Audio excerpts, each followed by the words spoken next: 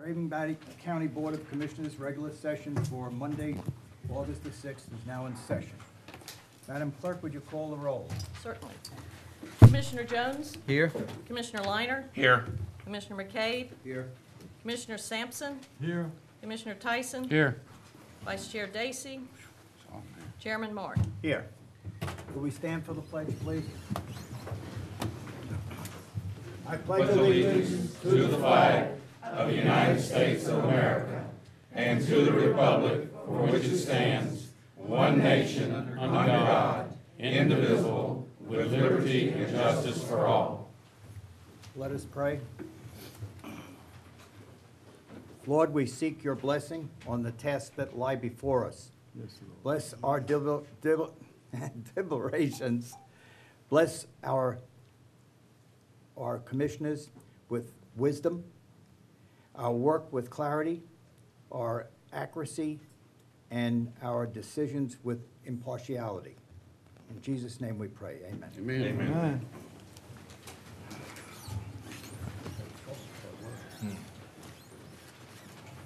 Okay. We have had an opportunity to look over the agenda. Do I have a motion to approve the agenda? So moved. Second. All in favor say aye. Aye. Nays? Ayes have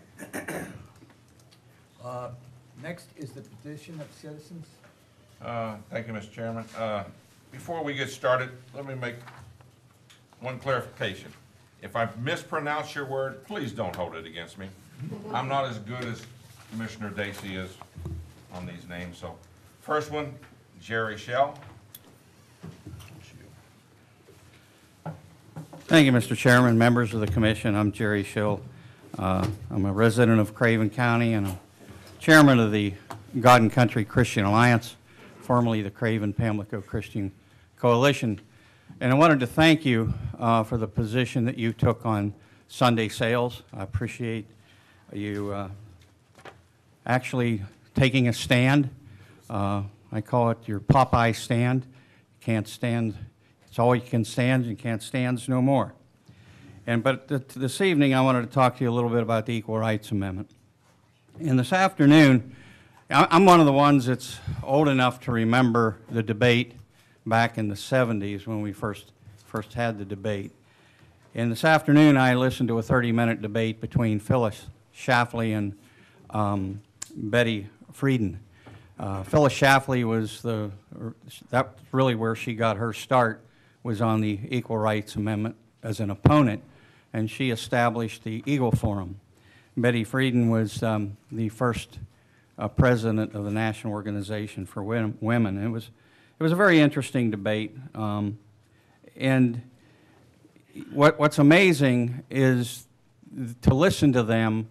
The issues back then included men and women using the same bathroom, if that sounds familiar, and gay marriage. That was 42 years ago, gentlemen.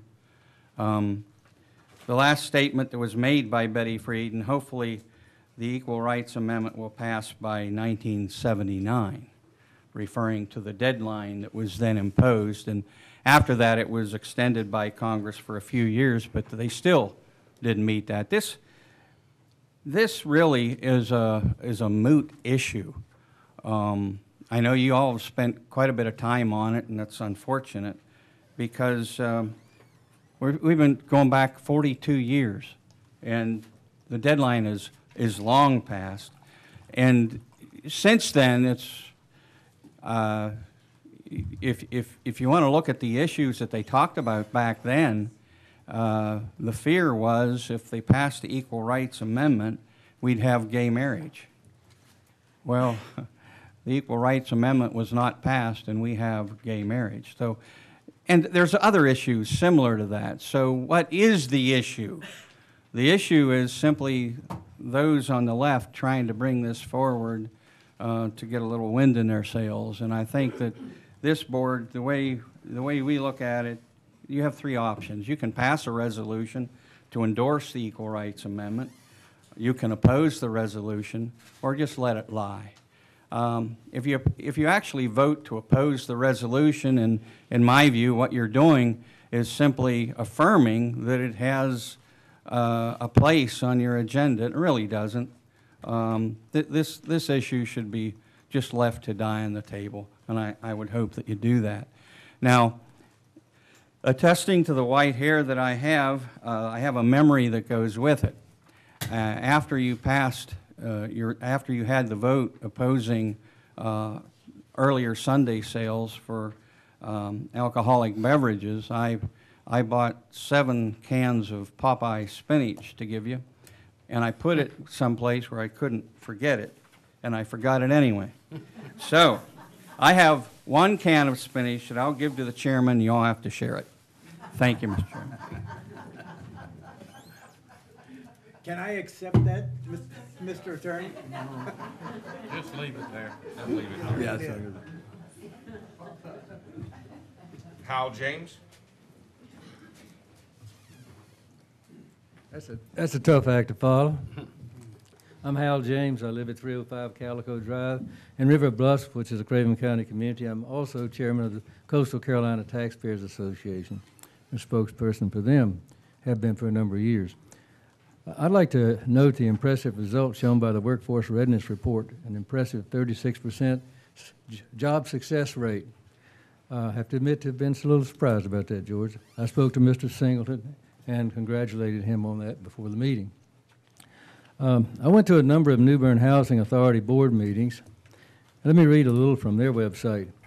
The Housing Authority of the City of New Bern is a public housing authority managing affordable apartments in the New Bern, North Carolina area.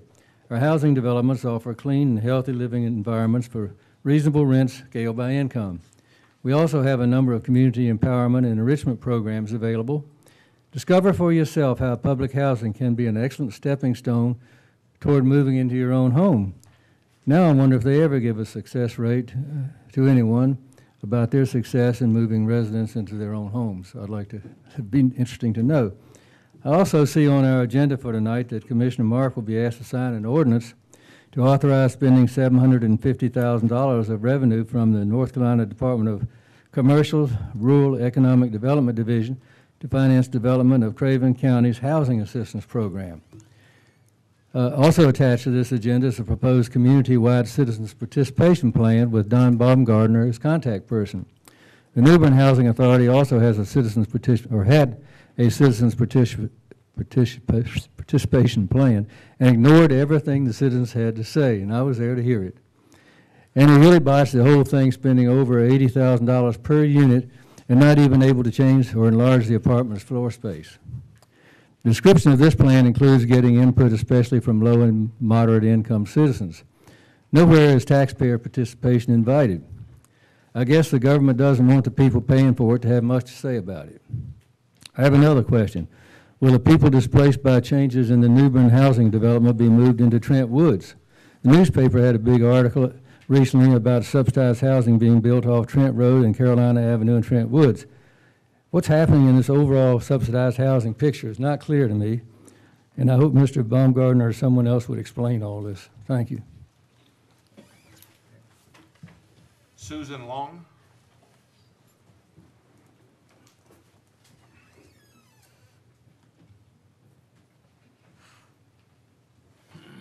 Susan Long, 1990, Acorn Drive, New Bern, North Carolina.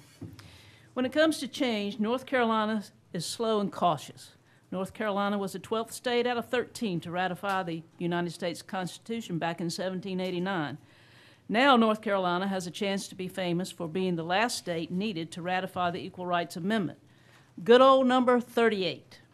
This is our one-year anniversary of meeting with you on the topic of equal rights. Happy anniversary.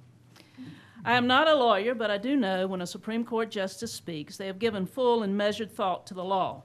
So tonight I remind you of the opinion of Chief Justice Antonin Scalia, and I quote, "The 14th Amendment does not apply to discrimination against women because the measure was not intended in 1868.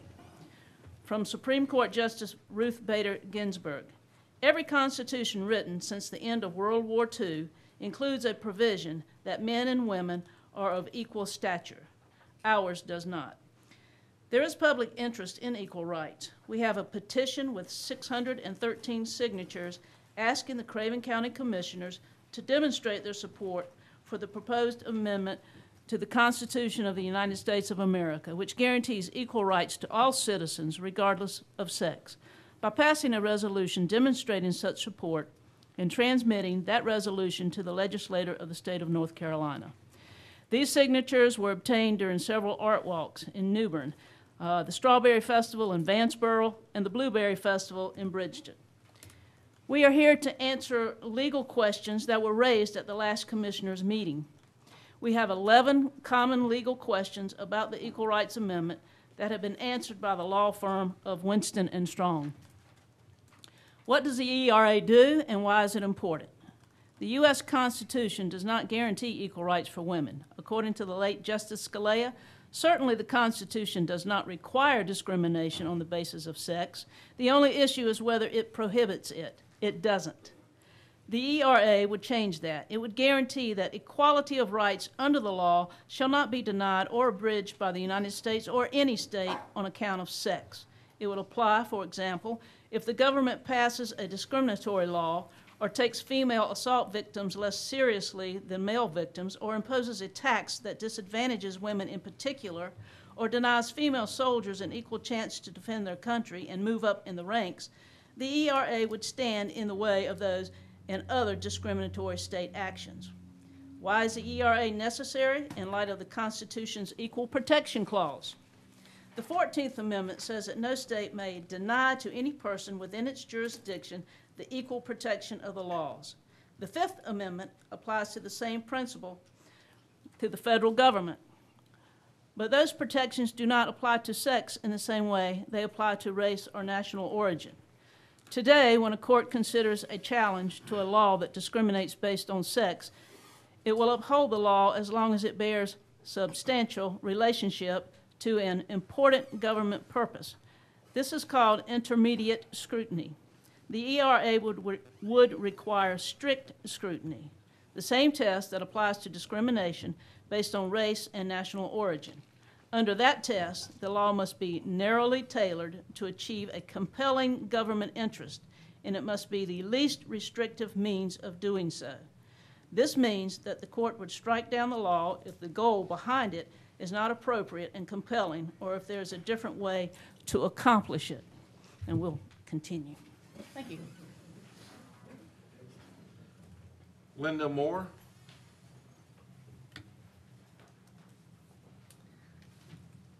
How would the ERA differ from the protections already provided under the law? There are a variety of, Your name and address? I'm sorry, Linda Moore, 4442 Rivershore Drive, New Bern, North Carolina.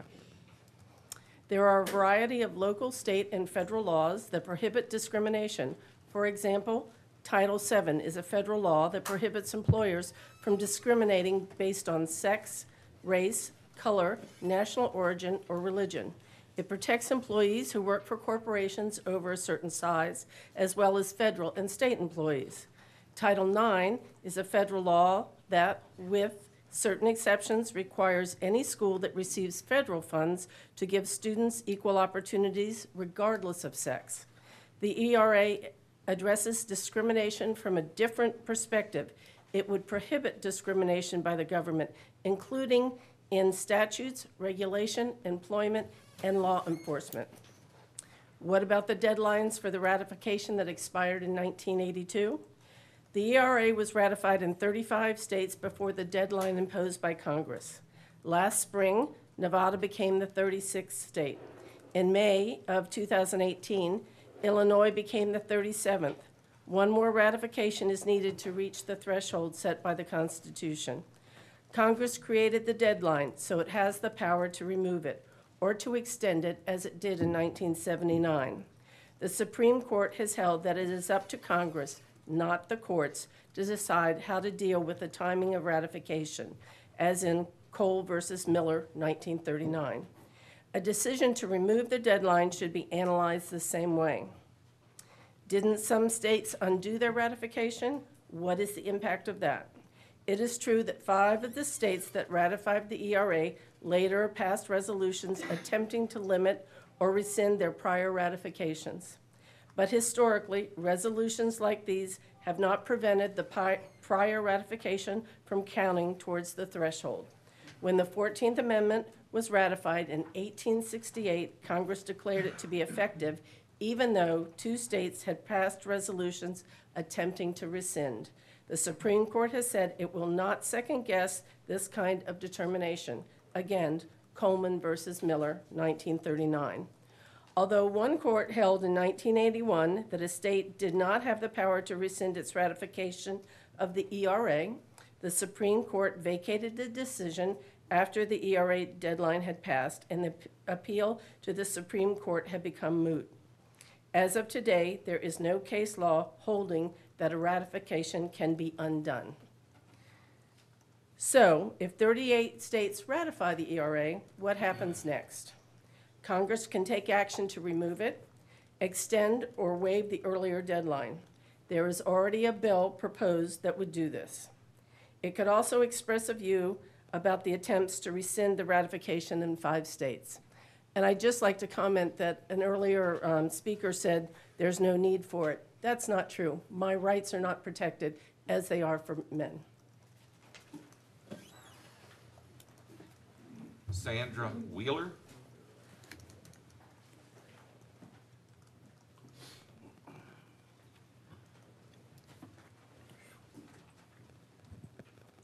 Good evening. Sandra Wheeler, 1207 Longview Drive, New Bern, North Carolina. Opponents of the ERA have said that it would prohibit any distinction based on sex and would overturn laws that benefit women. Is that true? No. The government would still be able to draw a distinction based on sex if it passes strict scrutiny, as was described before. But most of the laws that people think of as benefiting women, like Social Security regulations, estate laws, laws requiring child and spousal support, and so on, are actually already sex neutral. And for those that are not, legislators would have 2 years after the ERA is enacted to add broader language like spouse rather than wife. Opponents of the ERA say that if it passes, states will lose their power to legislate about family law, sex crimes law, and other laws impacted by gender. Is that true? No again. The ERA will not take any power away from states, except the power to make it unnecessary distinctions based on sex. Isn't this all about changing the law on abortion? No. The Supreme Court has held that the Constitution already protects the right to abortion. Roe v. Wade, Supreme Court, 1973. And in North Carolina, ratifying a federal ERA will not change state law at all. So it will not lead to any change in state laws relating to abortion. One anti-ERA organization has said that passing the ERA would require removing gender designations from bathrooms, locker rooms, jails, and hospital rooms. Is that true? No. There is no reason to think that passing the ERA would have those kinds of effects. Other states, such as Illinois, have had equal rights guarantees in place for decades, and it has not eliminated separate women's and men's restrooms. Thank you. Linda Monk.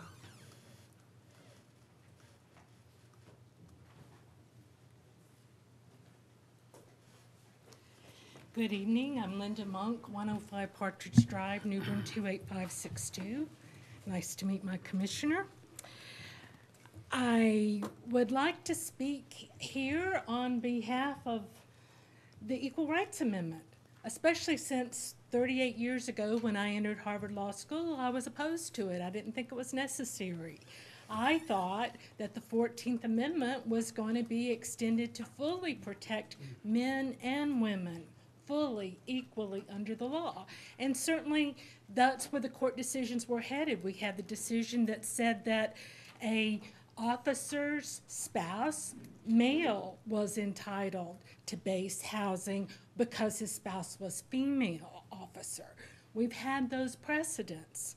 So the question is, as some people would say, why do we need an Equal Rights Amendment? And I would say actually that part of the reasons that we need an Equal Rights Amendment have to do with protecting young men. I see right now in my family, in my experience, where fathers are expected to give a check, but then they're not given their custodial visitation. And there's no equality under the law for that. And I believe that families are important. I believe that a child deserves both parents, and that just because one parent, perhaps according to a very old stereotype, that the male is supposed to write a check where the female is supposed to be custodial, I don't think that's fair to families. I don't think it's fair to little boys. I don't think it's fair to little girls, to daddies or mamas. So that's one of the areas where I could see that this amendment is necessary. As I said, when I started Harvard Law School 38 years ago, I didn't believe it was necessary. And men and women, as you know, both support the Equal Rights Amendment. It's not just women only. It's equality under the law. And I'm proud to say that I went on to be a constitutional scholar. I've written several books about the Bill of Rights and the 14th Amendment and the U.S. Constitution that I'm also proud to say have been praised by liberals and conservatives alike. And so I take very gravely your responsibility here. I wouldn't ask you to do something that I think was meaningless. That would be disrespecting democracy. What I'm asking you to do is to please be on the right side of history. Now, an earlier speaker referenced 1789 when North Carolina did ratify the Constitution with a Bill of Rights, and I'm proud that they waited that long to do it because that's how we got our Bill of Rights. I'm proud of North Carolina's stand there. And I ask us to stand up to that history of protecting rights again, that equality of rights under the law. Now, that's not saying what anybody's religious beliefs need to be. It's saying under the law, equality of rights shall not be denied or abridged by the United States or any state on account of sex, male and female alike. Thank you so much. Got one. Ms. Truitt? Hi, you skipped me. Yes, ma'am. Sorry.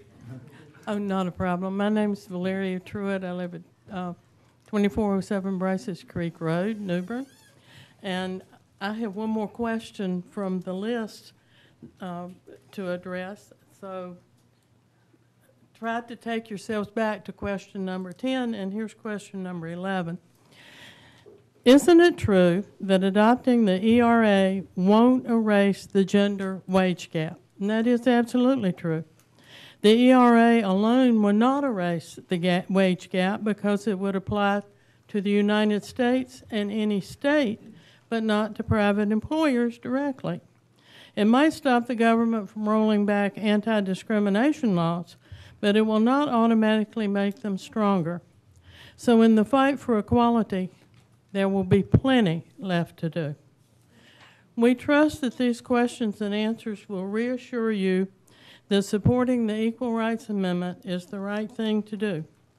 We have been fighting for passage of this amendment for many years, and we are ready to move on to the next phase, implementation. We don't expect ratification by the North Carolina General Assembly to suddenly bring equality under the law to everyone. We do believe that the ERA will ensure that laws in every state will be enforced based on equal treatment of all citizens, regardless of gender, which currently is not the case. Over the past year, we have told you our personal stories of being subject to discrimination because we were women, from being denied jobs we were trained and qualified to do, to being denied credit in our own names, to being paid less for doing a job than a male employee doing the same job. And you have agreed that such treatment is unfair. Today, you have the opportunity to state publicly, where it matters, that you believe women should be treated equally under the law by passing this resolution supporting the ERA and submitting it to the North Carolina General Assembly. Don't blow it. Ray Griffin. God bless America. Amen. Ray Griffin, Vanceboro, North Carolina, the heartbeat of Craven County. Last week, y'all hashed this thing around about the ERA for I don't know how long, biggest part of the meeting, and it started right out where it ended up, nowhere, to bring it back over again. Now, the ERA amendment, I've heard them all talk, but the ERA amendment that we know, it says, is a proposed amendment to the United States Constitution designed to guarantee equal rights for all American citizens, regardless of sex. It seeks to end legal distinction between men and women in terms of divorce, property, employment, and other matters. I asked you, and I asked each commissioner, what is it they are exactly looking for? This covers everything, employment, property, the whole works. What are they looking for? What do they want that a man cannot have or they can't have, or what's the distinction they're looking for? To me, I want to know from y'all, what exactly are they looking for? All I can get is just civil rights and odds and ends. But anyhow, there's a story of, when I'm working with men all the time, so I deal with men most of the time. Been in the prison system since '97. That's about 20-some years. But it's like I was walking through the prison with the warden, and we're getting to a point where there's a rubber room there. And there's a guy beating his head all against up on the wall, and he's going crazy, and he's just beating his head up and down, hollering. So I asked the warden, I said, well, what is wrong with him? He said, well, there was a lady named Jackie. Jackie said he wanted to marry her, and he was in love with her. And anyhow, Jackie wouldn't marry the lady. Jackie wouldn't marry the man. Jackie wouldn't have nothing to do with the man. So the story goes on. I go a little bit further. And there's another rubber room. And here's the guy, bless his heart, in this other room, beating his head up against the wall, jumping up and down and shouting and carrying on. And I looked at him and I said, what is wrong with this man? He looked at me and said, you know that woman, Jackie, I was just talking about? Said he married her. So that's how it's going. Now, we have some women that will just drive you absolutely crazy. But I looked this up, and it says that this is a civil rights movement that advocates equal rights for gay men, lesbian, bisexual, and transgender, seeks to eliminate sodomy laws, barring homosexual acts between consenting adults, and calls for an end to discrimination.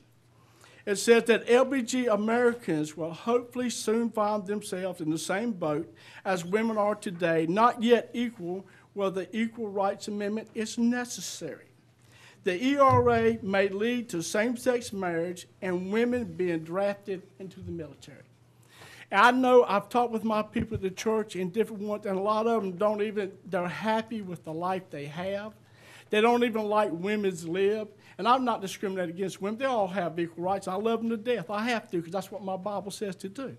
But anyhow, I am saying that there's many people out there that oppose this or do not like this, as many are that are trying to get something going. So that's my question. What is it exactly that they are trying to get? Trying to decide what they do not have that a man has. So that's my question I asked you today. And I would like to know, because I deal with men all the time. I deal with them, but I deal with a lot of women in the prison too, but mostly this, I deal with men. So tell me, answer that. I've heard all these talk about, but you see what the amendment says. It says the moral distinction between men and women just in terms of divorce, property, employment, and other matters. So they have everything. They've got it all. They've even admitted, they said that, talking about sex, it says right here. They've got it all. Amen? So y'all tell me what the difference is. I would like to know. Amen? Jody Loans.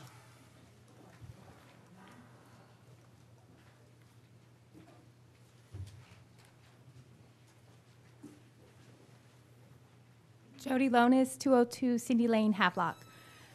There's been a lot of talk about this being a moot point, but I just want to say that you guys showed us why it's a point in the last meeting.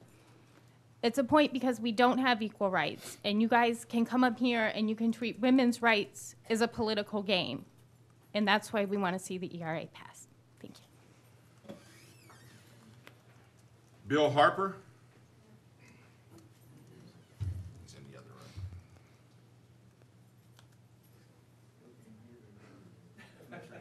He's coming.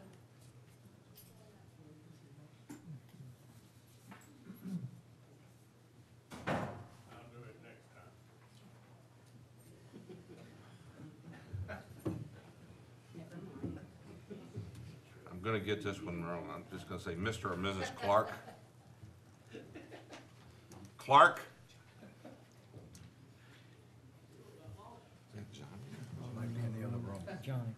Johnny Clark? Yeah, here. Bill come out, I don't know what happened to him. He said next time. Good evening. My name is Johnny Clark.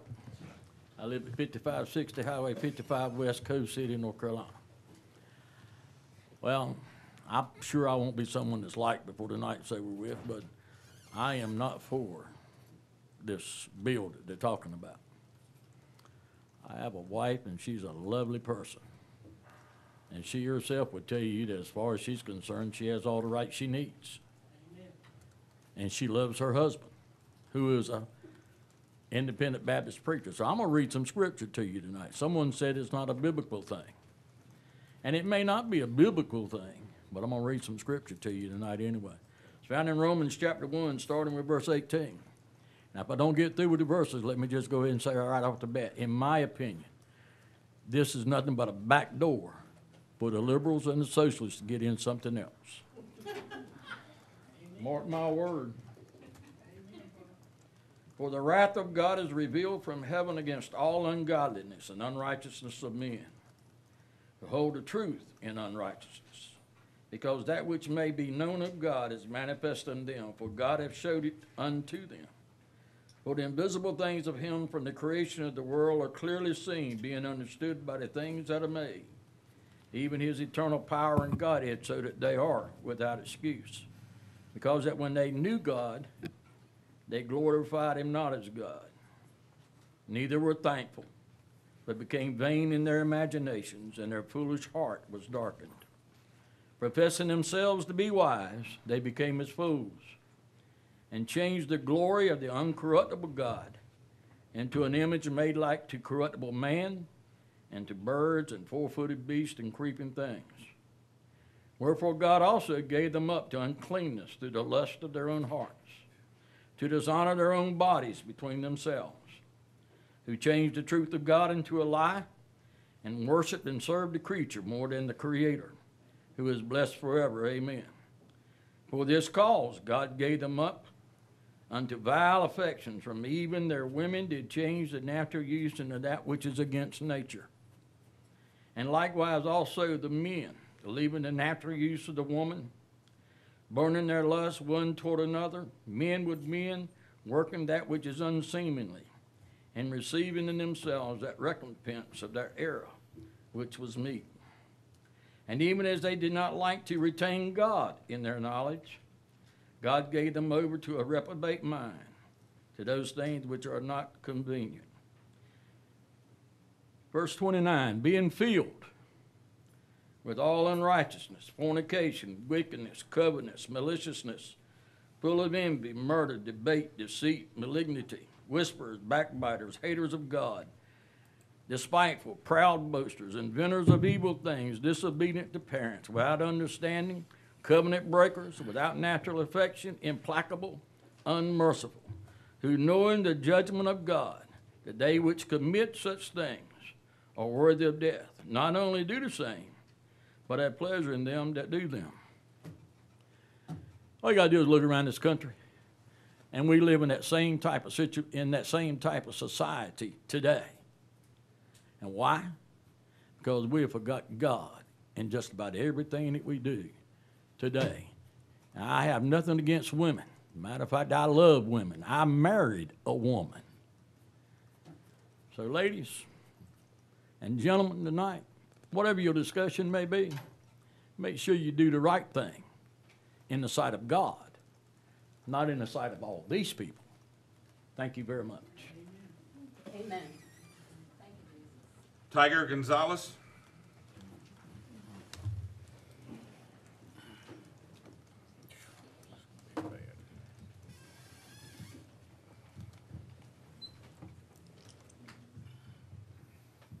Good evening, Commissioners. Tiger Gonzalez, 125 Turkey Quarter Creek Road, Cove City. 2 years ago, you all were aware of citizens' complaints about the attitudes of personnel in our animal shelter. This board then decided to implement classes for the staff on how to work with the public.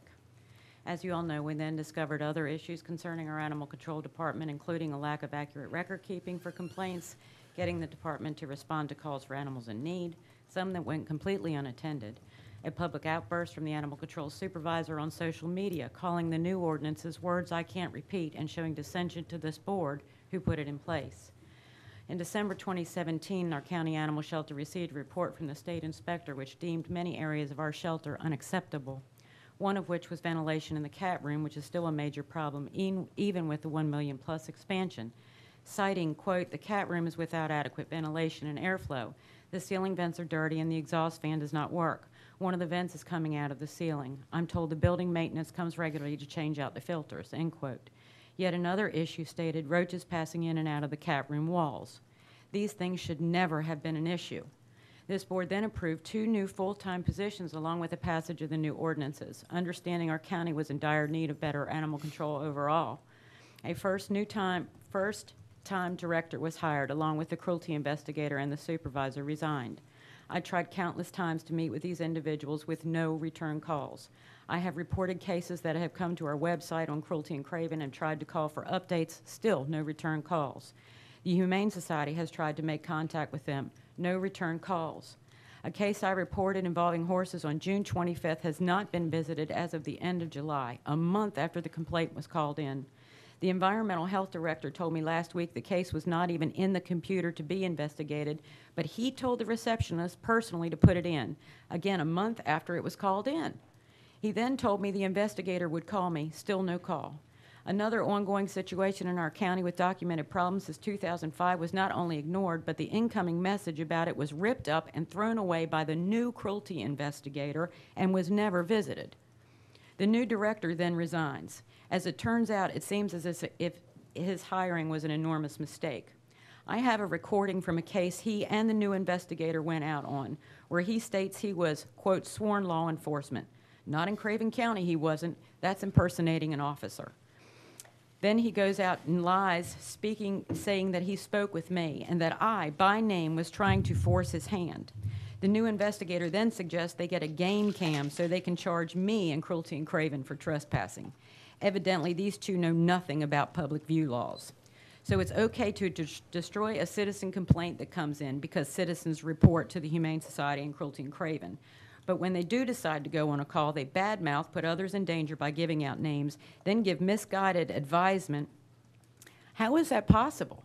In another area, state euthanasia percentage reports show Craven County came in first in 2015 and 16 with the highest percentage of euthanasia compared in both populations and proximity. 77% of all intakes were euthanized in 2015, 71 in 2016.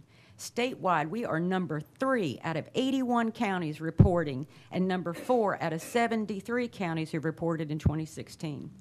All of this proves many things. First and foremost, that our animal control department is out of control, and it has been for decades. Blatant mismanagement, organizational priorities, and lack of adoption programs are what has caused all of these problems. The only way to fix this is to fix the overall management. Please don't let all the hard work our community and this board has accomplished go to waste by allowing this to continue. We are charged with being good stewards with what we have been given, and we are failing miserably with animal control. Thank you. Representative Speciale?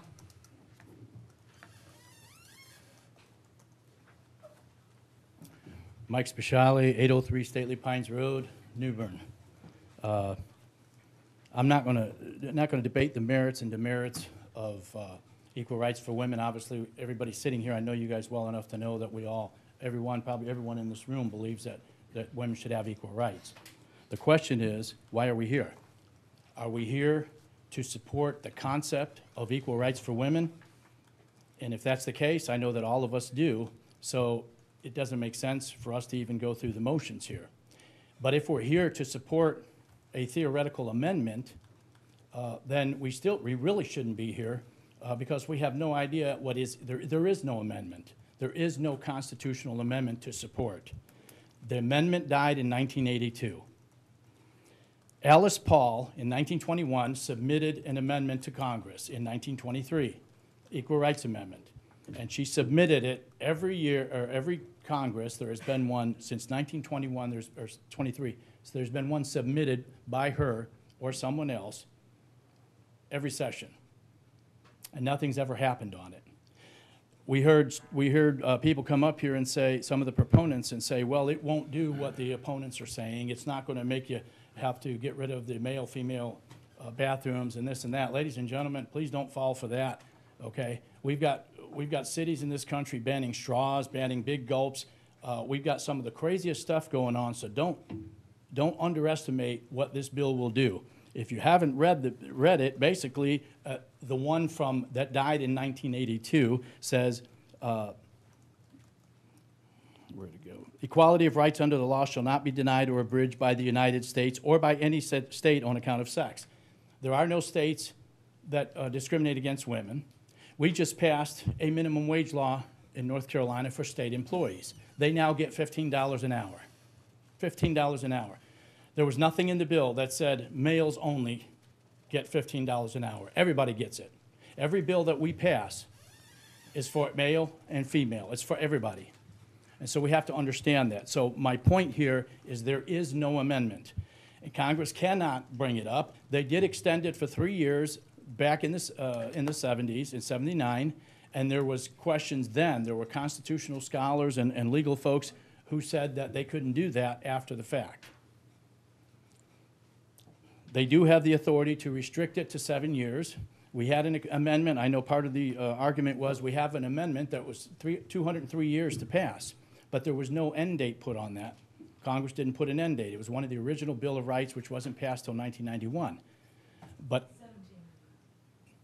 it wasn't passed until 1991 by the state of Michigan. Bottom line is there is no amendment. Congress is going to have to propose an amendment. They're going to have to get 2/3 of their membership on both houses to pass the amendment.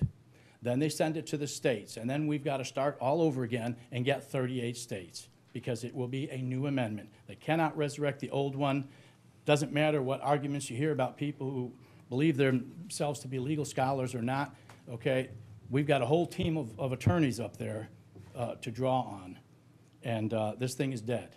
So if they bring it back up, that would be the time to consider it. But right now, when you have no amendment, there are 4 amendments in the General Assembly that were put in. They're essentially the same, but 2 groups of people put them in, and they put two each. One of them had some money attached to it. Those basically state an act to ratify the Equal Rights Amendment. Because that amendment is dead, these bills went nowhere. They are dead. And if they get submitted next time, they will die as well. Vote no. Tamara Leonard. Tamara. Mr. Leonard, but thank you for trying. I appreciate it very much. My name is Tamara Leonard. I reside at 921 Bryce's Court in New Bern. And I would like to cite a report that was published on July 18th of 2018 by the Congressional Research Service after your July 2nd meeting was held. It is called the Proposed Equal Rights Amendment Contemporary Ratification Issues. This is a even-handed, both sides, because it came from the Congressional Research Department. And it cites the pros and the cons of this amendment, and many of the arguments that we have witnessed here tonight. Mr. Speciale just mentioned the Madison Amendment, and that was the 27th Amendment to the Constitution. And I have to bring your attention to the fact that it's a questionable model to revive the proposed Equal Rights Amendment. Unlike the proposed amendment, it was not encumbered with 2 ratification deadlines. As he stated prior to me, there was no time limit on that amendment. Moreover, it is argued that Congress has generally ignored the provisions of that amendment, the 27th, since its ratification because it had to deal with giving themselves pay raises. So my point is, because I don't want to rehash it, everybody's talked about time limits and things like that. The bottom line is North Carolina failed to pass the ERA in 1973, 1975, 1977, 1979, 1981, and 1982. Also note that North Carolina had an 11-year trifecta from 1999 to 2010 when the Democrats had control of the governor's mansion and both houses of the General Assembly. They could have brought up this ratification during that 11 years. Why did that not happen? So why now? Why now? Why is it important in 2016, 2017, and 2018? This amendment is 46 years old. It belongs to another time in history.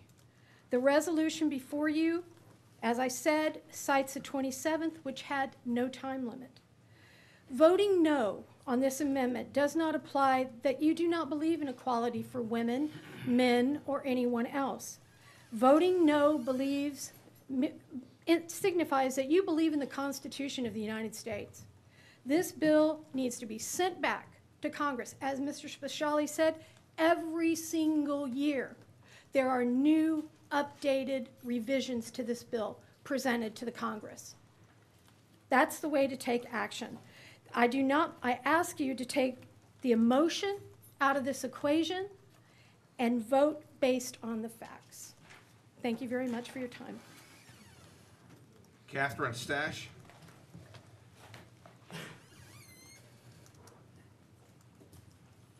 Good evening, gentlemen. I hope everybody can hear me okay. Usually my voice is quite loud, but this just isn't my thing normally. Yes, sir. Catherine Stash, 211 Easterly Drive, New Bern. Okay, I have a couple of articles here. I'm not going to read all of them, much less they both happen to be op-eds. One is from the New York Times, which we all know leans right? Okay, the title of this one is "The Supreme Court Has Delivered on Many of the ERA's Promises" by Mary Ann Chase, who is the Arnold I. Shore Professor of Law at the University of Chicago Law School. I'm going to cut some of this superfluous stuff. And she said, "I wonder how Phyllis Schlafly felt when she realized that everything she warned the Equal Rights Amendment would legalize, women in combat and on high school sports teams, same-sex marriage and adoption of children by gay couples, mothers paying child support to fathers who did child care, even unisex toilets had come to pass anyway. The struggle over ratification was not as decisive a battle as many of the combatants might have thought. Indeed, the current constitutional law of sex discrimination is almost exactly what ERA supporters in the 1970s hoped for from the ERA and what Schlafly feared. This is no small measure thanks to Ruth Bader Ginsburg, now a Supreme Court Justice, but in the 1970s she was a litigator for the American Civil Liberties Union Women's Rights Project. Ginsburg won her first Supreme Court case, striking down sex distinctions in law, and just about the same time as Schlafly began her anti-ERA campaign. Over the 4 decades, the Supreme Court has followed Ginsburg's lead and consistently interpreted the Constitution's Equal Protection Clause to hold unconstitutional any sex distinctions in law or in the government action based on what Ginsburg was to call, quote, overbroad generalizations about the different talents, capabilities, or preferences of males and females, unquote. The very sorts of stereotypes that Phyllis Schlafly spent a lifetime unsuccessfully trying to enshrine in the law. This does not mean that feminists have won the war. However, only that the struggle over ERA, or some who editorialize in favor of continuing to pursue it. The ERA itself would not have eliminated any pay differentials between men and women, guaranteed family paid leave, or increased the percentage of women in legislative bodies, although we have a lot. Ordinary legislation like the Title VII of the 1964 Civil Rights Act and the Pregnancy Discrimination Act did more for women's economic opportunities than a ratified ERA likely would have. What the ERA promised was simply that government would no longer deny or abridge, quote, equality of rights under the law on account of sex, unquote. A majority of the Supreme Court has essentially already delivered on this promise. I would like to ask each of you gentlemen, there again, to take any emotions out of this. This law is past its time. If we resurrect it, we can resurrect others as well. How far back do you want to go? What other things do you want to revisit? That's my question. When is no just no? When can we let this? What do I have now that I didn't have then? Lots of things. What don't I have? I can't really think of a thing. Thank you. Mr. Chairman, that concludes citizens' petitions. Okay, thank you. Before we continue with the agenda, I'd like to take Chairman's privilege. And we have a young man in the audience. His name is Filippo Parry, who was chosen to represent Craven County in the Boys and Girls Club. Can you just stand up?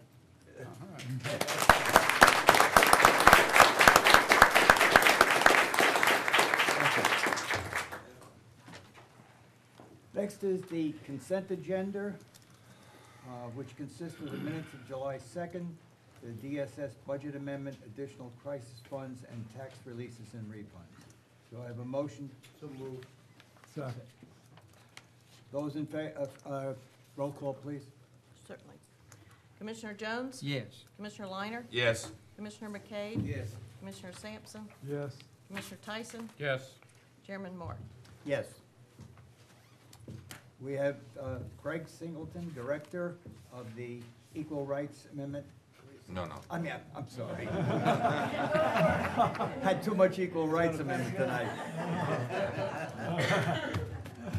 For the workforce development community. Absolutely. Thank you.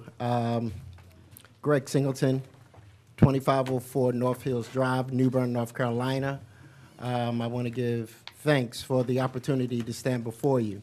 Commissioner McCabe, Commissioner Sampson, Chairman Mark, Commissioner Liner, Commissioner Jones, Commissioner Steve Tyson. My role at Craven Community College as the Director of Workforce Readiness is to focus on 3 areas. Those 3 areas will be the unemployed, underemployed, and as my role with the Craven Pamlico Reentry Council, and me being an actual living vessel of the Second Chance, my focus is on our returning citizens that enter back into Craven from prison or jail.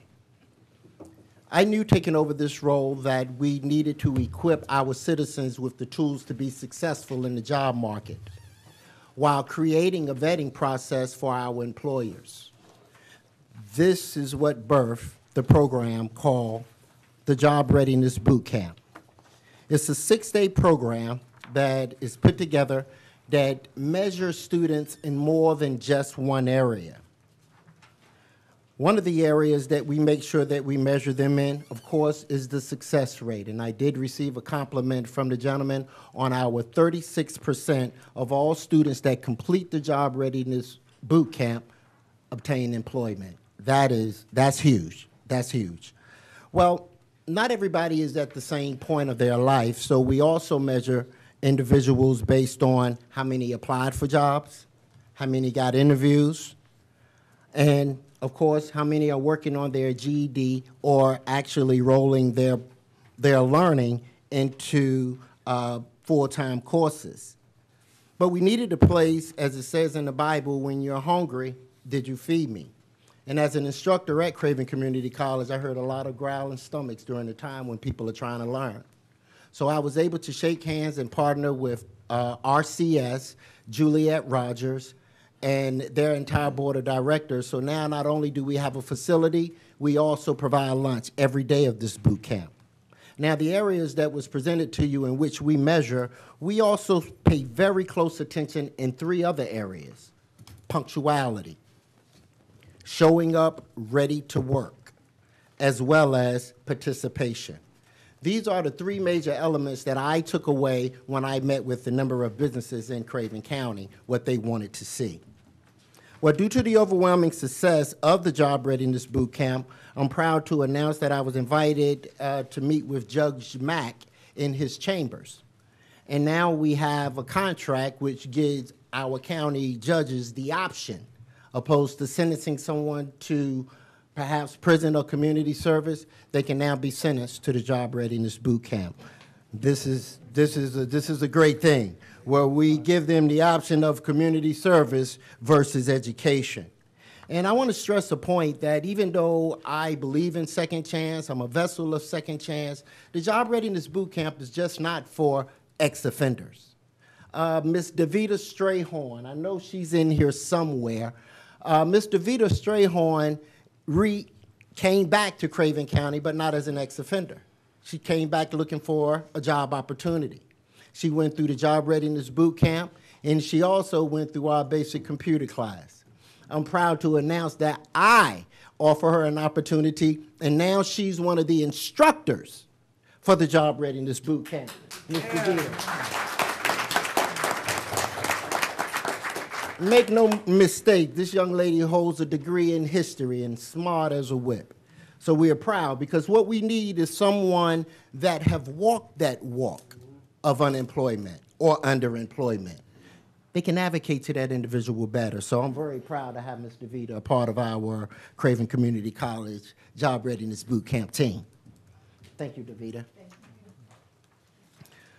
When I took over the seat, being at Craven Community College, in working with ex-offenders, I met an older gentleman who was so excited. He was getting ready to start working on his GED. I mean, he came to me, Mr. Singleton, I'm getting ready to do it, yes. Well, about a week later, the community college found out about his criminal background. And due to our early college and, not wanting to take high risk, he had to be dismissed from the GED program. This, I don't know if you've ever seen anybody get crushed, but it's dangerous. This is what prompted the meeting that took place on April the 17th with the Craven Pamlico Reentry Council. And if you're here, please stand. The Craven Pamlico Reentry Council, District 3 of Probation and Parole, District 3, which covers Carteret, Pamlico, and Craven County, Uptown Training Center, if you would please stand, and Craven Workforce Development in the Basic Skills Department.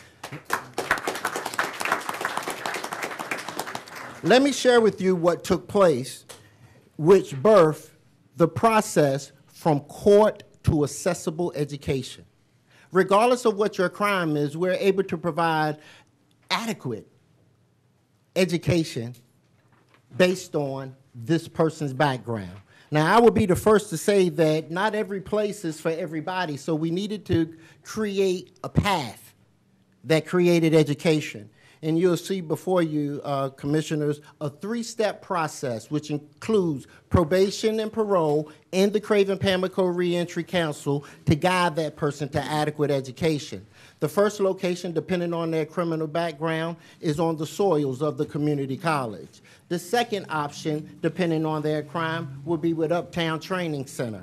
The third location, we don't call it a catch-all, but for the sake of conversation, it is a catch-all, is RCS, through Craven Community College, providing that GED instruction, which means no one is left behind.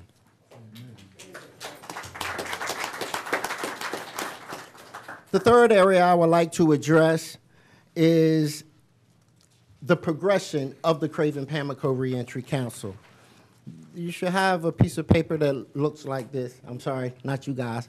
But anyway, what happened when we became a funded reentry council, we were asked to enter into the state database. And that database is called CART, standing for Community Automated Reentry Tool. And this will be the system that we will do all of our intakes. How many offenders we help, what area we help them in, their progression. Well, thanks to the state, we get a call on June of 2018 to cease all actions of the CART database. Bow, talking about a hit in the stomach, but that's okay. Because of our resilient case managers, we were able to move into a mechanized environment. So what we have before you is 1 month of what the Reentry Council has done. And in short terms, we've enrolled 35 and we have 50 active cases in 1 month. Allow me to progress further. Now, if we wanted to look at the raw data of the performance of the Reentry Council since we've been funded, starting operation February of 2018 till July 20th, 2018, we have performed 181 intakes and with a whopping waiting list of 2,058. 258. Thank you, Corey. Well, before switching over to the state's database, CART, we had our own database. I and 2 of the case managers will be meeting with Gary Corden to upgrade our database so that we never have to be dependent on the state database ever again. We will hold our own destiny in our hand. As a matter of fact, I was just in Raleigh on Thursday, and they invited us to submit our RFP for the database that is used throughout the state. Wouldn't that be something? Wouldn't that be something? I want to talk about the steward of the money that we received, which was $225,000. We have spent to date, which is the state RFP that we won, $116,102.62 to date, which we have a remaining balance of $108,897.38. We are listed as the top performing reentry council throughout Eastern North Carolina. It is imperative that I share with you the direct impact of us being awarded by the state. 1, it provided 3 jobs with a payroll expenditure of over $61,000. We've also have a line item of over $54,000 that go back to help our offenders in their return in the areas of employment, child care, life skills, vocational training, transportation, education, mentorship, basic needs such as hygiene, things of that nature, and one of the most high areas that we need assistance in is housing. And we've been able, with the support of Wash Away Unemployment and a number of our other vendors, to provide adequate housing. I mean, picture getting out of prison without a location. Kind of hard to find a job. Outstanding. Well, we've done awesome in that area. Also, the indirect ripple is now that we have a vetting process through the Job Readiness Boot Camp, employers are much willing to take a risk now, because we've had an opportunity to look at that individual for 6 days opposed to a 45 one-hour interview. And again, we're looking at those areas of being punctual, being ready to perform and participate. What that does, of course, it decreases the risk factor of our employers, which means they create more job opportunities, which of course it stimulate our economy here in the county. We are also the go-to reentry council that assists now Carteret, Jones, I digress. We are assisting Carteret County, Greene and Lenoir, and Wayne County, who is trying to come online now with their reentry council. So not only is Craven Pamlico Reentry Council leading the way, we're sharing the knowledge that we have obtained. In my conclusion, the world of reentry is a very challenging area, especially not just reentering from prison. We're talking about reentering back into the job market. As a matter of fact, if you were to have a conversation with Jones Onslow Reentry Council, they would tell you that reentry is a very tough business. November 14, 2017, Jones and Onslow Reentry Council was awarded $225,000, just as we were. But unfortunately, this past June 2018, Jones-Onslow Reentry Council had to close their doors due to operational and financial reasons. Though this work is a ministry, it still requires accountability in all areas, from operation to finance. This is a business that requires support from the community and the elected officials, as you have done. With this willingness, set aside all political parties, our willingness to foster a relationship with organizations that already exist. It is so important that we continue this work to help the unemployed, the underemployed, and those that are returning from prison. As Mr. Dacey once said, sitting from his chair, this is the right thing to do. This we will continue to do. I would be remiss if I did not pay special homage to Juliet Rogers and RCS. For them, we're able to provide lunch every day. Because of RCS, we're able to have classes at their location. And because of RCS, our case managers now have a home to call their own that we do intakes. This is a collaboration that's important. It's a collaboration we continue. And you know, I'm so blessed to work at Craven Community College because they allow me to do this. And I appreciate your support to allow me to do this. My dean is out there, Robin Matthews. I told him I was coming before the judges today, and I told him I needed a little backing, so he came on out to support me. Again, we're going to continue to work, and if there's no questions from the board, I want to, yes, sir. Yeah, I have one.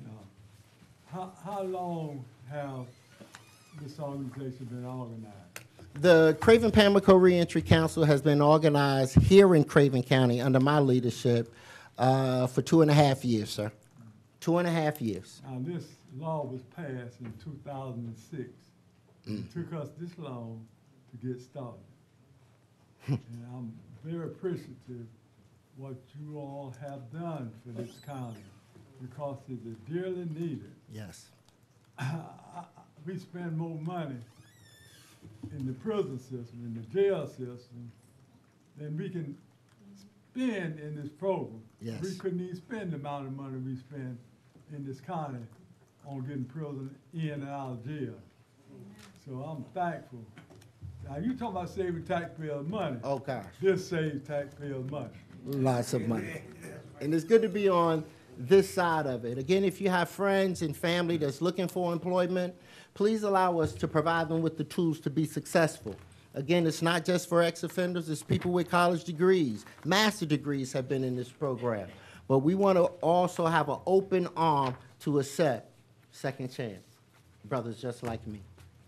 Thank you humbly for the opportunity.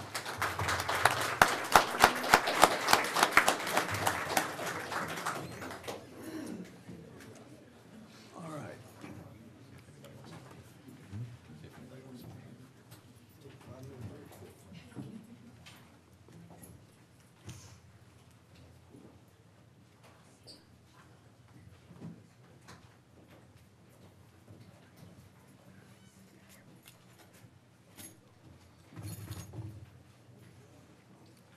All right, the board will continue its discussion from July 2nd meeting in regards to the adoption of Equal Rights Amendment resolution.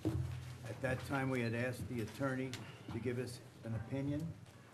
You all had an opportunity, I believe, to read it over. Are there any questions?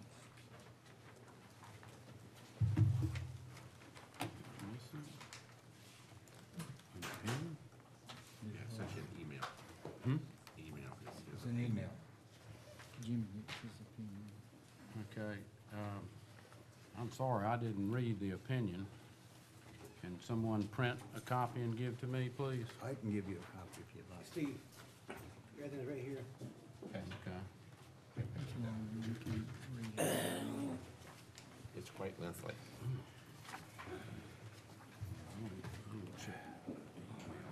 Get some video.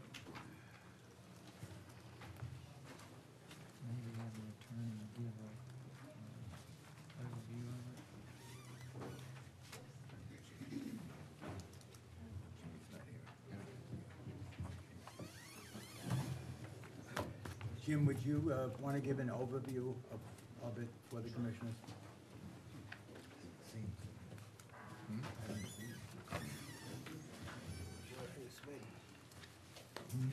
Good evening, Commissioners. At your request, we provided to the board two different documents. The first was a rather more detailed, more legal type of analysis of some of the issues that are before you, as well as what was attempted to be a kind of an executive summary, if you will. Obviously, the issues involved here are very numerous. They're very complex, and it's almost, once you start down this process, it's almost like a binary tree. You start out with node 1, and if A, then you go off this way. If B, you go off that way. But at those two subnodes, you then have sub-issues, and so before you know it, you're really way down in the weeds without a lot of clarity and guidance. What I've done is, based upon my understanding of where the board the questions have been, my opinion really addressed, I guess, two overall issues that you can break it down as follows. First of all, has the deadline for ratification expired, notwithstanding the extension? And if it has, is it now moot, or may Congress extend that deadline at this time? I think part two of these are the big picture issues. Part two is how many states would be deemed today, sitting here right now, to have passed the ERA as proposed, notwithstanding the issue of 5 states voting later to rescind their approvals. The one thing I can assure you of is there's no sureties here. This is an extremely complex area. There is no real legal precedence whatsoever to guide us. Now, there may be some facts, there may be some history, and there are even some cases, but I think all of those situations and that background is quite candidly distinguishable in this case. And I can go through, I guess, a quick summary of my executive summary at this time, where I can answer particular questions, however the board would like to proceed. How would you like to proceed? As students are having to go over the summary. Go over the summary, I'd say. Okay. Yeah, first question, I think, the threshold first question is whether Congress could have validly extended the deadline when it first did so. And, you know, you can look at that as kind of being a moot issue because the deadline as extended was 1982, which has obviously passed by many years. But I don't think we can stop it there because it really does touch on the issue as to whether Congress, one, had the authority to extend the deadline in the first place, which then leads into the issue of whether they have that authority now to, quote, resurrect it, if you will. There has been a lot of mention of the 27th Amendment, how it took over 200 years from its adoption to its passage, and that was okay, which, you know, supports the position that this is not a moot issue and that it could still be adopted. Need to point out that the 27th Amendment had no deadline when it was introduced. The ERA had a very specific deadline which was extended. So I don't believe we can really rely on the history of how the 27th Amendment was eventually adopted to glean what the courts, if you will, would do now. Likewise, you've heard quoted a lot the case of Dillon versus Glass and the case of Coleman versus Miller, which do in fact stand for the proposition that the Supreme Court has held in effect that Congress alone determines, you know, the reasonableness and the time in which the constitutional amendment can be ratified. But again, I think those cases are very distinguishable here because in both of those cases, the underlying proposed constitutional amendment did not have a deadline, and we're dealing with an amendment as proposed with a specific deadline. So I just don't think those cases really give us any guidance either. And as someone else has pointed out, there really is no legal precedence on this issue. So there are opinions on both sides, yes and no, but what I'm saying is no one can give you a definitive legal opinion on that issue. The final point there is some question as to whether the deadline is relevant because of the fact that the deadline is in the resolution that Congress passed to start this process, but not in the text of the amendment itself, which can be distinguishable for various reasons. But the long and short of it is there's absolutely no legal guidance on that point. So can Congress now retroactively extend the deadline? Again, there's absolutely no precedence in the cases, and the 27th Amendment are not, in my opinion, applicable. There is no judicial precedence, though, although I would point out that a federal court, in the case of Now versus Idaho, which dealt with the ERA amendment itself, that court held that Congress did not have the authority to extend the deadline when it did so. That was later vacated by the U.S. Supreme Court, not on the merits, but only because the U.S. Supreme Court at that point said, regardless of whether they could extend it or not, the extension deadline's over. It doesn't have the 38 states, so it's a moot issue. So to the extent that that decision was held, you know, it was vacated for that reason. And we all know how the courts work. We can get different opinions in different jurisdictions. The Supreme Court can overturn, you know, the lower courts. So again, the point is, even that case really doesn't provide us any kind of guidance or safe harbor as to what would happen as this progresses.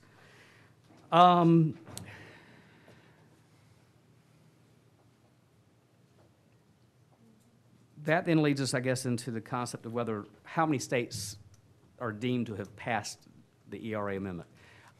In other words, can states rescind that ratification prior to the final enactment? Again, there's absolutely no definitive answer. The 14th Amendment is cited and has been cited tonight as a proposition that, in fact, a state cannot rescind it because in that situation, 2 states rescinded their approval. Congress, in effect, ignored that rescission and declared the resolution to be adopted and the constitutional amendment to be adopted. That was action by Congress that was not challenged.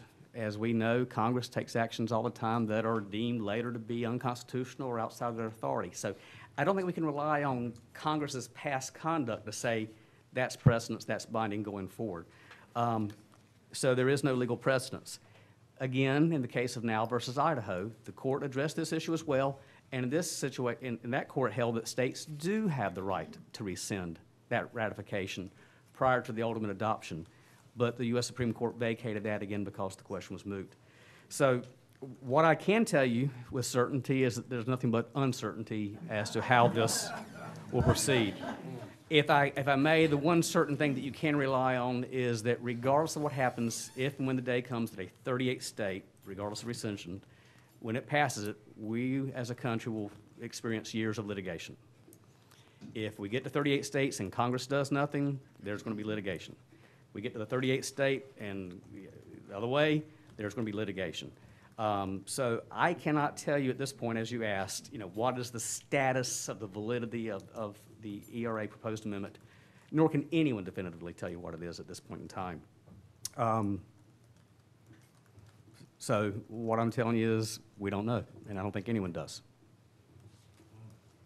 Do the commissioners have any questions? Attached to the executive summary, like I said, is a little more detailed legal analysis.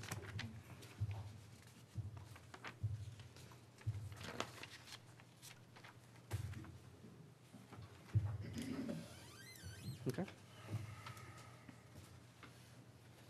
Mr. Chairman, I would like to make a motion that we would pass on, send it up to our legislators and let them decide what they want to do. I make that motion. Okay, do we have a second? Second. Any discussion? Well, let me ask you this. What is he actually asking for? Because we've got 2 resolutions, if I'm not mistaken, 2 resolutions in this package.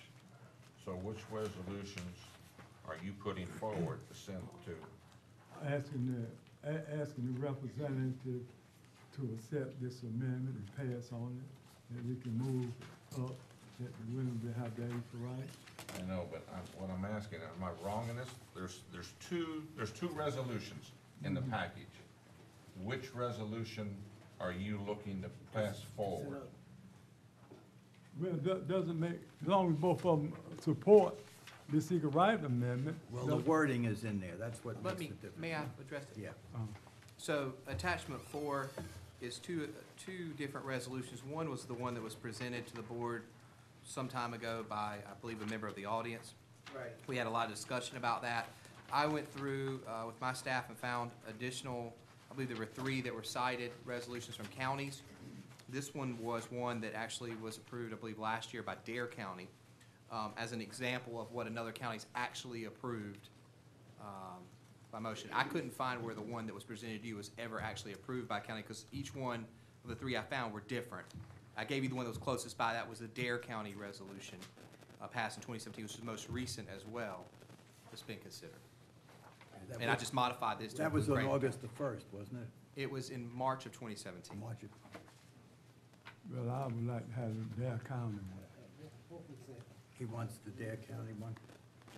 That's the second one. Second one, yeah. I'm sorry, the first one is the one that was presented to you, and the second one was the one we modified from Dare County. And we only modified it to change it from Dare to Craven. So the motion is to approve the one from Dare County, and it was second.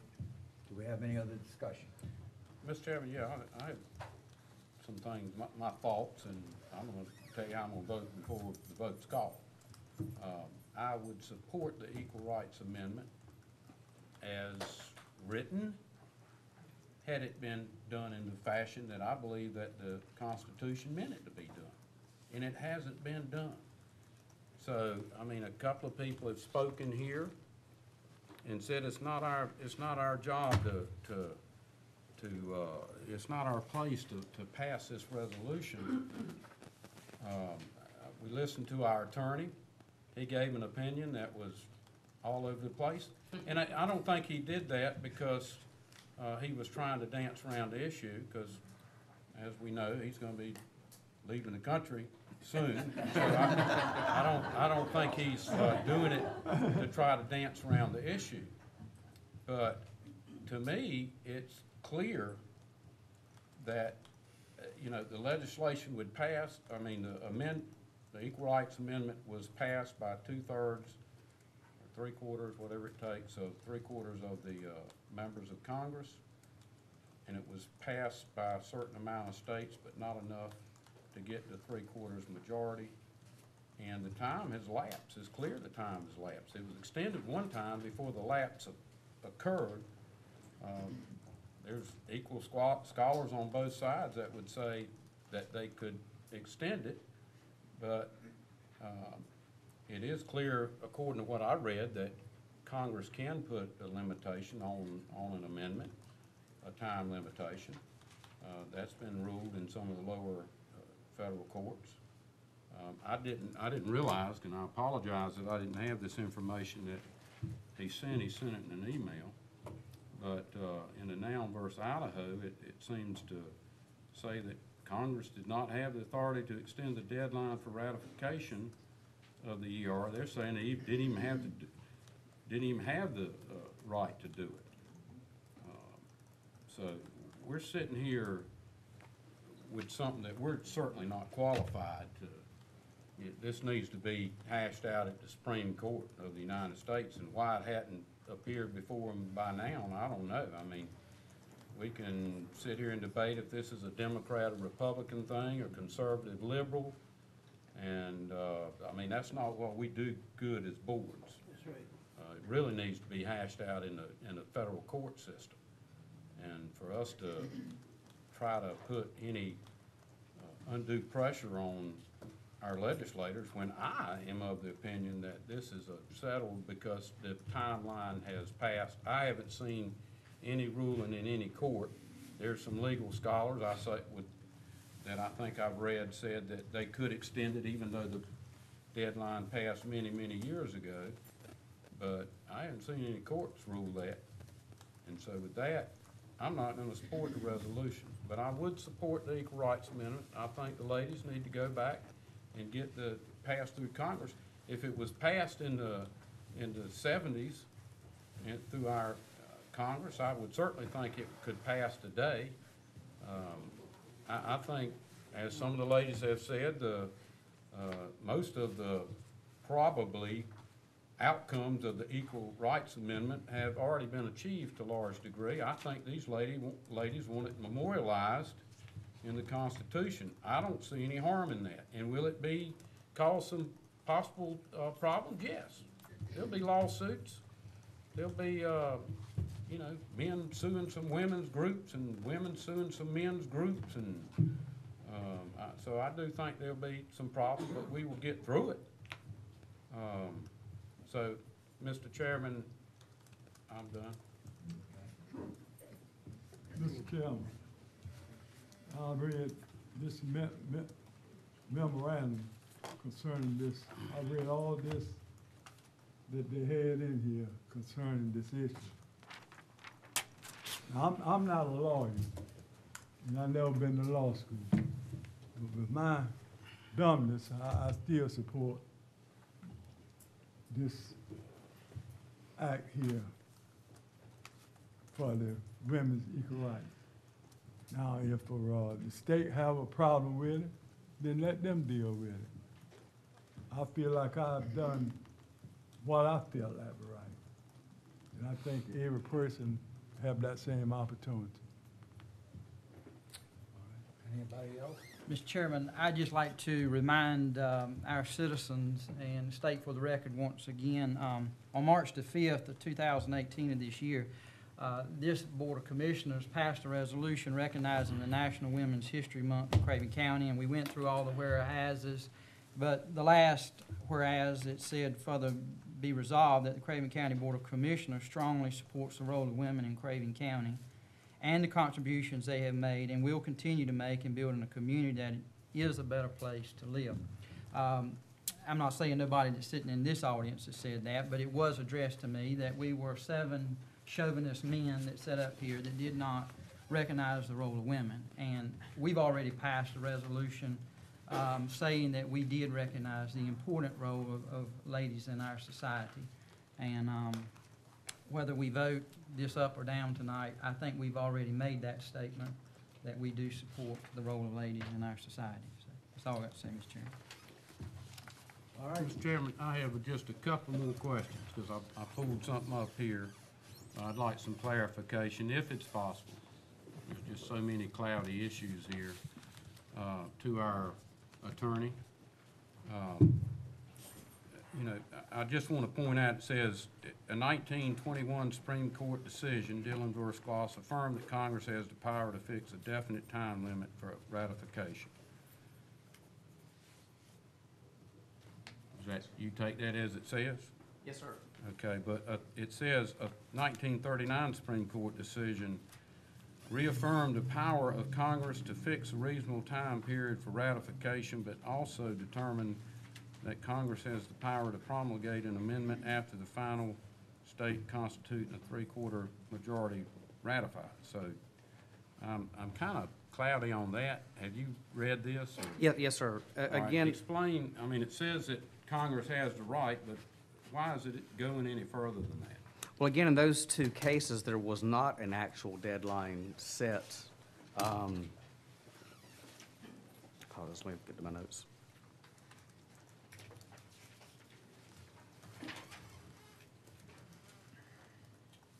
Yeah, those 2 cases, in effect, held that Congress determines what is a reasonable amount of time for passage of an amendment. But again, in both those cases, there was not a deadline set with those. And the second case, one of the Coleman case, to a certain extent, Coleman clarified the prior case by basically saying that it was Congress's decision and Congress's decision alone as to what is a reasonable amount of time. That, in other words, the courts would not intrude once Congress said that. That has been held, though, for the proposition that if Congress were to now say it's still reasonable, those 2 court cases may, in fact, might have some application now, even though the context is different about no deadlines originally. But if Congress alone has the right to say it's reasonable, and Congress were to now say it's reasonable, notwithstanding the sunset, I mean, if you take those cases literally, that's not challengeable in a court. Now, if that's what they would hold today, I don't know. Yeah. Okay, There's no doubt in my mind, though, and I didn't mean to be flippant when I said there's no certainties. Truly, there are scholars on this, on each side of each issue and sub-issue all the way down. It does seem to me, in my opinion, seems to me that Congress, though, would have to take some type of action to move the ERA forward, because there is, in fact, a deadline that has expired. Now, there are some scholars that say that's irrelevant because, as I mentioned before, the deadline is in the resolution that Congress adopted, not in the text that the states had been adopting along the way. Can't those scholars try to get before the Supreme Court or whatever court? The U.S. Supreme Court will not hear anything that's hypothetical or advisory, especially something like this. And I put this in the memo. I don't mean to make light of anything. it is a reality that I think that the composition of Congress and/or the U.S. Supreme Court at that time will have some bearing on the outcome. There's just no way around that. So, you know, even a guess as to what's going to happen, tell me the makeup of the U.S. Supreme Court, and I'll have a better chance to tell you what I think they'll do, but we don't know. So that's what I'm saying. This thing is completely wrapped up in uncertainty. Okay. Any other questions? I just got one. I feel like I need to say something. I mean, Ms. Hicks, you've done a fabulous job. I mean, reading that, you know, made me look as about as stupid as I think I've been in a long time. And everything else out there is figuring out. But I think you summed it up pretty much as what Congress will do or won't do.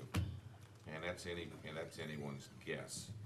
I mean, the Supreme Court ruling back in '82 saying the issue was moot when Utah or Idaho, one of them, rescinded their vote and said, you know, we're not gonna rule on it because it's a moot issue because the deadline is passed.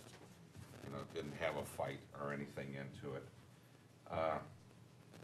If this is something that the state would wanna take on and want our support and they're willing to do it, I don't have a problem. I think it's noble and out there for the ERA, but I think we're well over our heads in uncertainties of what we're gonna do. It's a piece of paper that you heard, it's probably not going to be acted on or even looked at. In the last 2 sessions, they've had it and didn't do anything with it. They set it in the committee and it didn't come out of committee. There's no issues there, so I will not be voting for it. In addition to that, we sent a letter asking them to give us information on it, which we never got a return on. We have a motion and a second on the floor. Those in favor, say aye. Aye. Those not in favor, say nay. Nay. Nay. Yeah, nays, the nays Clock have on the it. roll. Call the roll, please. Commissioner Jones? No. Commissioner Liner? No. Commissioner McCabe? Yes. Commissioner Sampson? Yes. Commissioner Tyson? Yes. Oh, Chairman excuse me, Mark? ma'am. I'm sorry. No. Too late. Sorry. Yeah. Chairman Is there Mark. a deadline, Mr. Sorry. Chairman Mark? The answer is the same. What is it saying? No. He said yes and no. No. Okay, let's go on. Social Service Department. Jeffrey?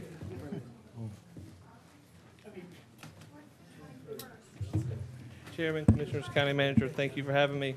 We bring before you. Why don't we take a 5-minute break? Yeah, please do.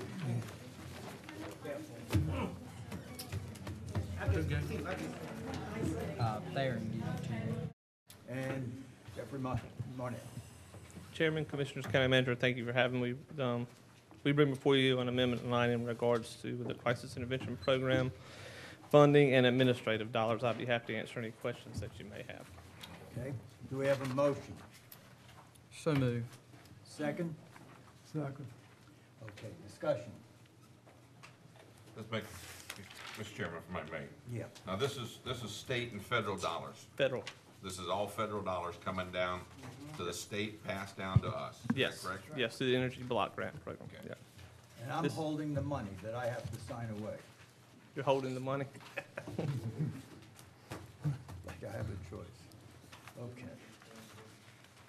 We have a motion and a second. Roll call vote, please. Commissioner Jones? Yes. Commissioner Liner? Yes. Commissioner McCabe? Yes. Commissioner Sampson? Yes. Commissioner Tyson? Yes. Chairman Mark? Yes.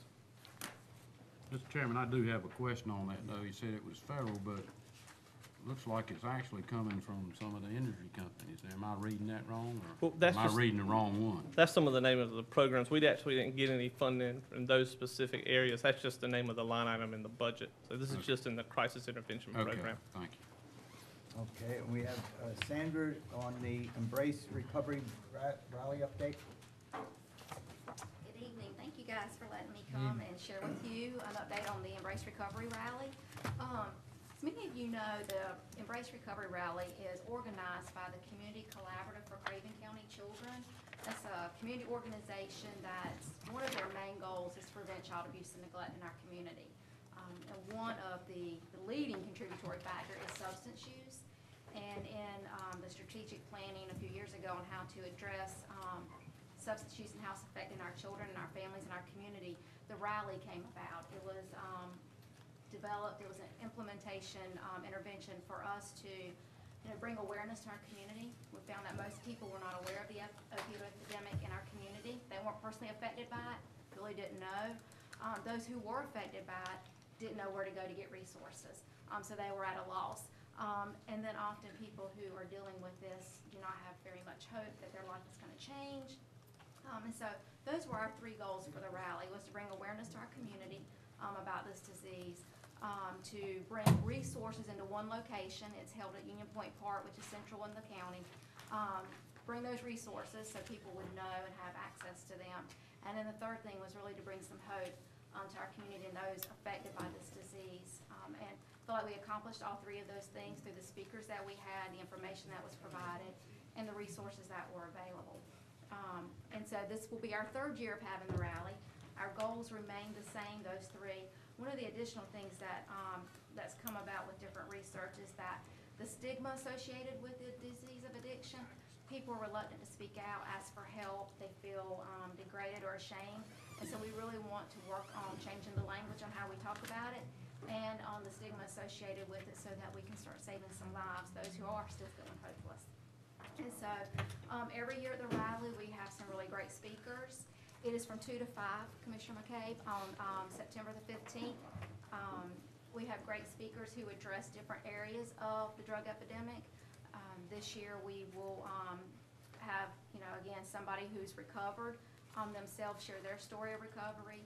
We have Donald McDonald, who has spoken the last 2 years, will be here again, who is the president and director of Addiction Professionals of North Carolina, who really speaks and travels all over the state talking about the stigma associated with it. He's in recovery himself. He says he's thriving in recovery. He's not just living in recovery. And he wants other people to know that that's a possibility. And also we've reached out. Every year we've had someone speak to different things as far as the Good Samaritan law, health issues related to this epidemic. And this year we're really hoping to be able to share with the community what Havelock is doing with the syringe exchange and the harm reduction program. So we're trying to work on having a speaker address that. Every year we have live music, children's activities, free food. It's a community event. It is, it takes the community really to deal with this, and our I'm going to call it motto, community support equals successful recovery. And we believe that strongly. It's going to take everybody. We really need the word out there. There's still many people who don't know where to go or who do not have hope. And so we've had some really good community support in regards to sponsorship. Carolina East Health System sponsored last year, and they're sponsoring us this year. Carolina East Foundation sponsored us last year and also opened up their grant to us this year, so we're waiting on that. Addiction Professionals of North Carolina has allowed us to apply for one of their grants, and we should find out this week. Toyota of New Bern and Publix this year have been some of our supporters for this year. So we're very pleased with the support that we're getting from the community. So any questions? That was Saturday. Saturday, September 15th from 2 to 5 at Union Point. Is there a rain date, or you're just hoping The first year. there's gonna be no rain after? I pray there's no rain. The first year we had some rain and there was still a good turnout. People out there with their umbrellas. I mean, it was that important to them that people came in the rain. And so there was, so no, we do not have a rain date. We're praying for good weather. Actually, it was well attended last year. I had spoke. Yes, you did. And it was really quite a few people there. I was shocked that there was that many people there. Mr. Chairman, if I may, Chairman appointed myself to chair the outreach committee for our Craven County Opioid Task Force, and Ms. Sandra came and spoke to our committee last time we met. And we talked about your funding and how you go about and getting it. And when you were there before our committee, you told us you were seeking donations.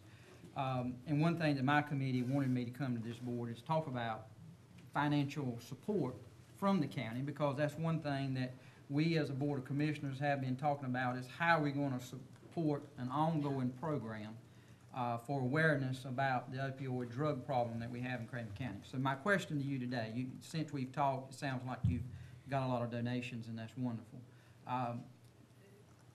Our committee wanted to see if the county would invest some towards materials and so forth. So my question to you is have you got what you need to put on a successful rally in getting the message out financially? What does it take financially? We don't have all of the money yet. We're hoping that we will get the Carolina East Foundation grant again this year. That was very helpful. But at this point, we do not have all the funds that we need. But I believe that they will come through. It takes, there's expenses associated with it. One of the things is obviously awareness, is really getting the word out there to the community about this event. So that takes, banners and public service announcements and materials to get out there. The Community Collaborative for Craven County Children developed a resource brochure, and so we need to obviously order more of those to have that available. So there's still a need for funding. I mean, we will be very blessed if we get Carolina East Foundation. I'm hoping. Ms. Chair, will you know by the 20th of this month whether you've gotten all of your grants? I'll know by the 10th this week if we got the Addiction Professionals of North Carolina grant. Jean Kennebec is here. I'm not sure when we hear from the foundation. Yeah, I'm not sure. I think it's going to be the beginning of September. That's how it was last year, and I'll have to go and present our request to them, and then they notify us.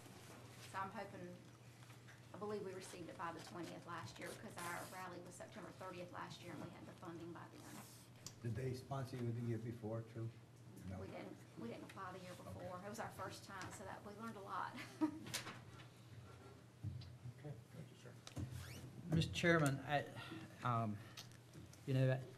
love, we want donations from the community and to put these events on. And not trying to take and to throw money at an issue, but if we as a Board of Commissioners are going to take serious our role in trying to address the drug problem that we got in Craven County, I personally feel like we need to step up to the plate also in these awareness programs, because when we present our plan to this Board of Commissioners, just well as be ready, we're going to ask for some funding.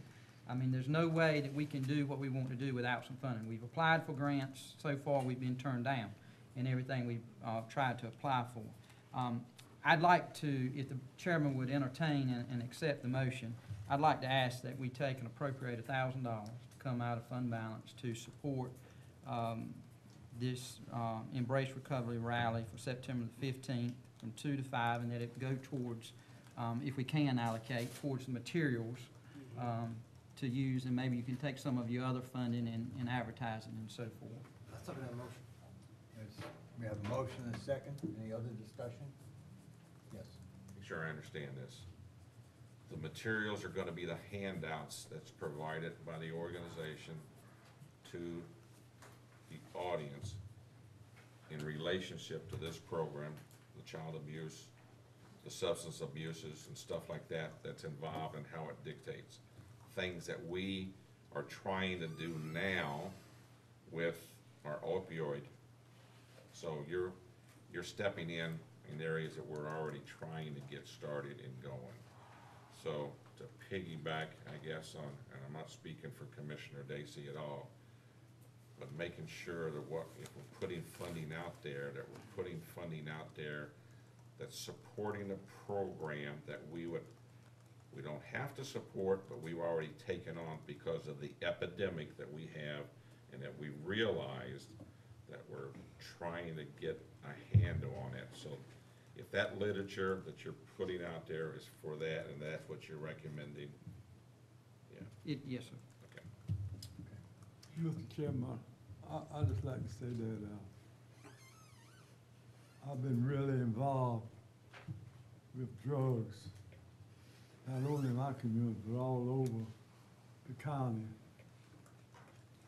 And I find that most of our young people come through that cycle. If it's before they are born or after they are born. And we need to give some guidance to our young people especially. All those people that's already on it, we need to help them. And I think that a reentry program is going to help them to find a job and be able to get education. If you don't have no education, you can't get no job. A lot of times you got education, you can't get one. But I think that the reentry program is doing an excellent job, and I think this organization is doing an excellent job. We got to work this thing together, because it affects, I know it affects me, and I believe it affects every family in New Bern or Craven County one way or another. And I'm really in support of doing this for the kids, because they need our assistance, and the adults, they need our assistance so they can stop us from paying so many taxes. Okay. We have a motion and a second. Roll call vote, please. Commissioner Jones? Yes. Commissioner Liner? Yes. Commissioner McCabe? Yes. Commissioner Sampson? Yes. Commissioner Tyson? Yes. Chairman Martin? Yes. Thank you. Thank you, and thank you for all you're doing with the task force as well.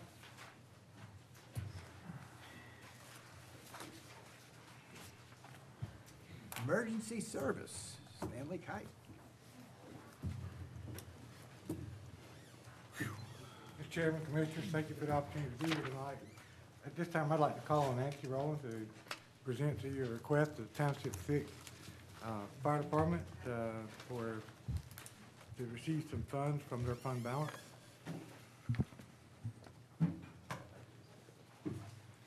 My name's Nancy Rowland. I live at 408 Lafitte Way in News Harbor.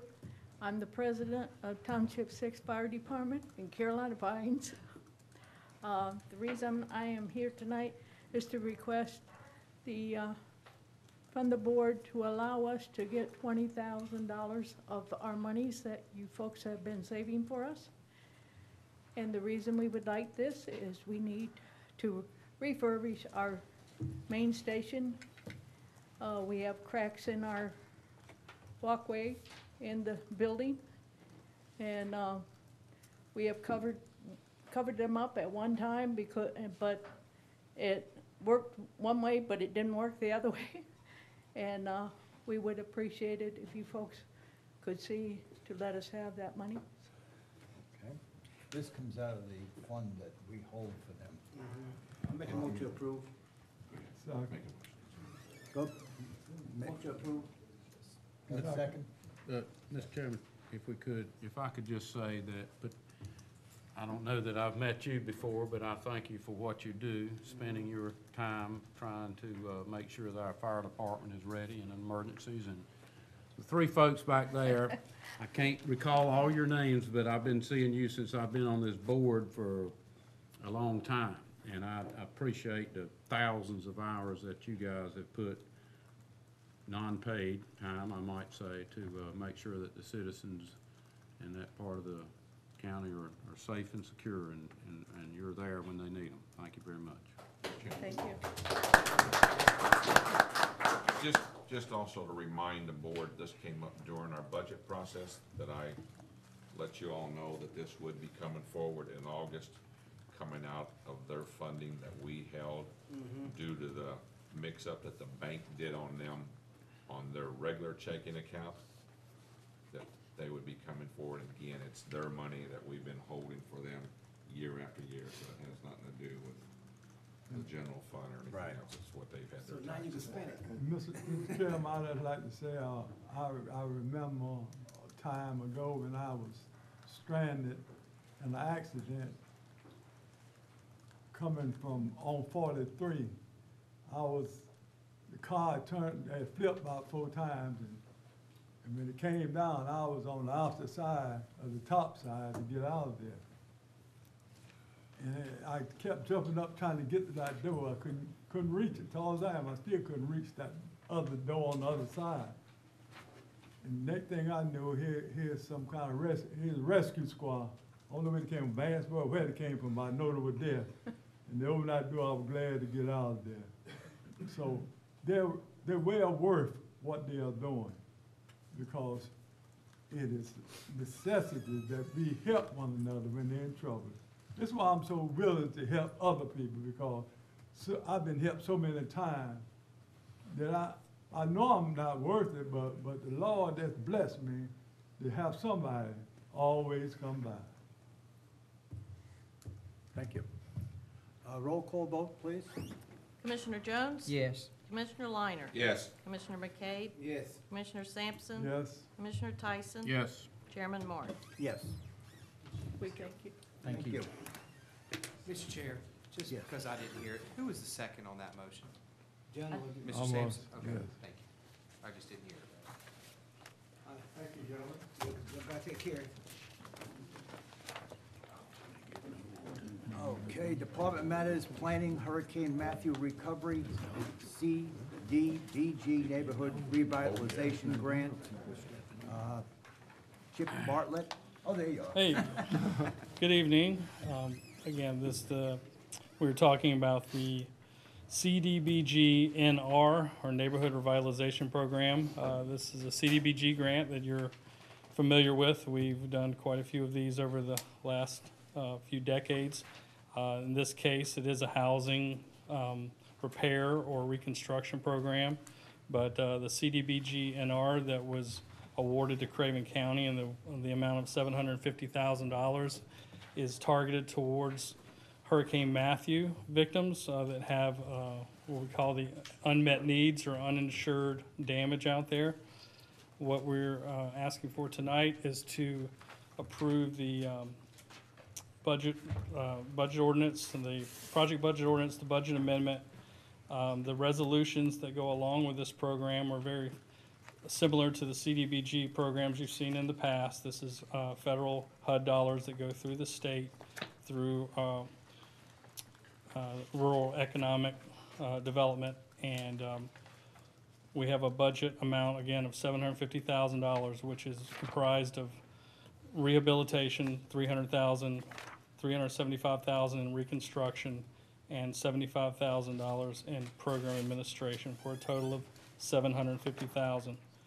These funds are proposed to be used to rehabilitate 4 structures and to demo and reconstruct 2 homes that received damage as a result of Hurricane Matthew.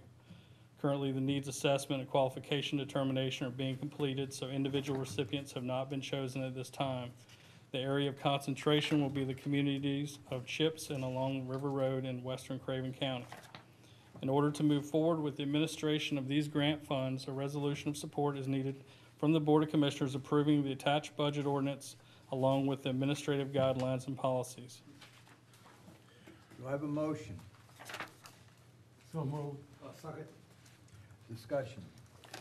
Mr. Chairman, if I may, this rehabilitation and also reconstruction, are you gonna have to, you're obviously gonna have to build them to the new FEMA regulations, right? Were any of Correct. these houses flooded that were not in the 100-year flood zone that you know of? Again, all the homes haven't officially been Okay, you haven't picked them. selected, but majority, if I'm not mistaken, Don, will be in the flood zone. So you'll have to lift them up. Correct. If you rebuild or even rehabilitate. Yeah, rehab would include elevating to the above 2 foot of freeboard for Craven County, and if the case, if it's not cost effective to rehab, reconstruction would also involve building to that floodplain standard. If I could follow up that question, and Don may be more attuned at answering it, but is there any indication of when, if and when the state will approve the new flood maps that they drew up a few years ago? The latest that we've heard within the last month would be sometime in January, but that's not 100% firm as well. There's some communities that have appealed the maps, and they are still dealing with those map appeals in those communities. So it would have to be, the appeals process run the course for all the counties and cities before they would do it to individual counties or cities? I think there is some packaging that the state does. for certain areas like maybe communities along the coastal area, you know, are going to be coming off about the same time. So I do think that, yes, there is some effort underway by the state for economies of scale to try to release several counties or go through the process at one time with several different communities. So, I mean, I would hope that they would give, after they're passed, if there was some type of, at least period in there where, you know, before it became effective, you know, if it was passed, because people, a lot, you know, in this county, it seemed like I remember 600 or 700 people that were not in the flood zone will now be in the flood zone, which means they're gonna have to have flood insurance if they have a mortgage, which could add. We did look at some of the preliminary data that the state had, and we wrote back to them with a series of questions about certain properties that appeared from everything we could see on the topography on the land. It appeared that they had been put into the program by mistake, and out of those that we submitted, we did get some of them coming back saying they had reviewed them and withdrawn some of those due to the topographical information. Somehow the model didn't pick up all the data that it should have on those. But we were planning on coming back to the board once they have actually produced those maps and given us. They tentatively said they're going to make some changes. I'm sorry, Mr. Chairman, I'm That's all taking right. up. Go ahead. We've been here this long, what's another couple of minutes? That's right. Would it be possible or practical, Don and maybe the county manager, if they had flood information on the GIS, you know, I know the state has a map, but where it would be readily, if somebody's in the flood zone, it would be on the GIS, because there's times when you can't determine if a house is in the flood zone by looking at the flood maps that are online. You can't do it. The way that the state and FEMA have addressed the counties would be to use their official sites. That is the official site, and the county site is not considered official. So therefore, Okay. Therefore, that's wherein kind of lies the issue. Okay, thank you, Mr. Chairman. How many individuals did you have to submit applications in the Chips River Road area for rehabilitation, reconstruction? Do you know? There was around 40 total countywide unmet needs applicants. If I recall, there may have been 12 to 15 in that along Chips Road in that general area. Actually, the state is undertaking the input process, and to date, there's been 44 applicants, and that's of like last Wednesday or Thursday. 44 applicants for assistance out there from Hurricane Matthew. In addition, as Don's mentioned, in addition to the NR program, there's also the DR, the CDBG DR, which is being that's being set up and run by the state as far as eligibility. They've set up intake centers, closest one being Kinston.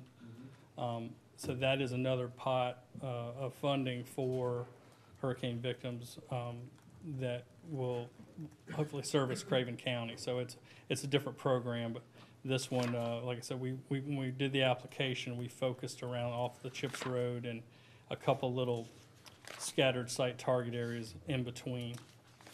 And going back to the flood maps, what we've done generally with these mitigation projects is normally our houses that we deal with are going up. They're going from an 8-foot to a 9-foot elevation, or an 8-foot to a 10-foot elevation if the proposed maps come through. But we've always been trying to be proactive and go with the higher of the two, so that if the home is funded and it's, say, eventually elevated, that they're going to meet the higher standard and be compliant with whatever happens with the flood maps. Mr. Chair, have anyone in the Hollow area filed any type of application for this funds? I don't have the applicants with me, but I don't recall anyone from Harlow. They can still, if there are flood victims out there that had Hurricane Matthew damage, they can still call 211 and go to these intake centers that the state has set up, any one of them, closest one being Kinston right now. And they can go through the process to determine eligibility. So it's not too late for someone that had Matthew damage to apply. Thank you. Sure. Mr. Chairman, Yes. please explain to me, which one of these, this one or the one you talked about, the funding-wise, is part of the $650 million that the governor's holding on to that hasn't come down? Is this part of any of that, or is that still? The DR money is state money, the intake centers. This is federal. This is from HUD down through the state. So this one here is strictly HUD? Yeah. Okay. And we have still got nothing from the state on the $650 million that the feds gave him for the federal, for Matthew, is that correct? Was there something in the paper that they were gonna release that money? They've been saying for quite some time that they were going to release the money, but they have had the process very much under tight control to ensure there is not misappropriation of monies. So the application process is like 20-some pages long, and it takes a considerable amount of time for the applicant and the person at the state to screen those people to determine if they are eligible or not. That's how we balance the budget. Yeah, well, it's a pity because some of these people are still living in hotels. All right. Mr. Chairman, I hate one more question. The determination for qualification. I know it's complex, no doubt, but I mean, you're doing it, is that right, to determine who would be the recipients? How does that go? As far as the households? Yeah. Well, we to put out the application, we'll interview the applicant, we'll assess the structure. So it's a point system, it's ranking. And we look at some of the same population criteria we looked at the old block grant. So elderly, handicap, it's a 80% or below. It's a low to moderate income program. So how low is the income, and how many severe areas are there in the house? And they have to have at least $5,000 worth of uninsured flood damage. So there has to be a tie back to Matthew. So we'll calculate all that data, and we'll provide a point tally to the local staff, and then we meet with them and determine the priority as far as filling the spots for the rehab and reconstruction. So it's a collaborative effort between me as a program administrator and the local staff. And what I heard you say, income is going to play a vital role in determination because this is coming under HUD funding. Yes, it is. It's an LMI, low to moderate income, so they have to be below 80% of the Craven County median income.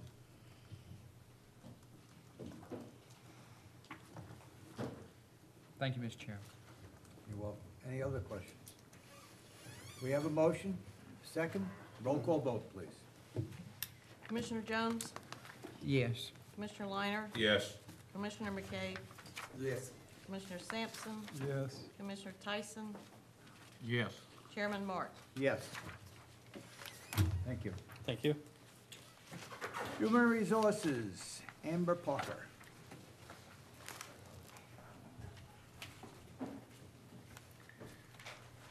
Good evening, Chairman, Commissioners. I have for you tonight for your consideration and approval the proposed 2019 Craven County holiday schedule.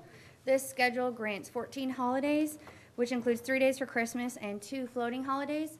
And this holiday schedule is the same as the state of North Carolina's, with the exception of the 2 floating holidays.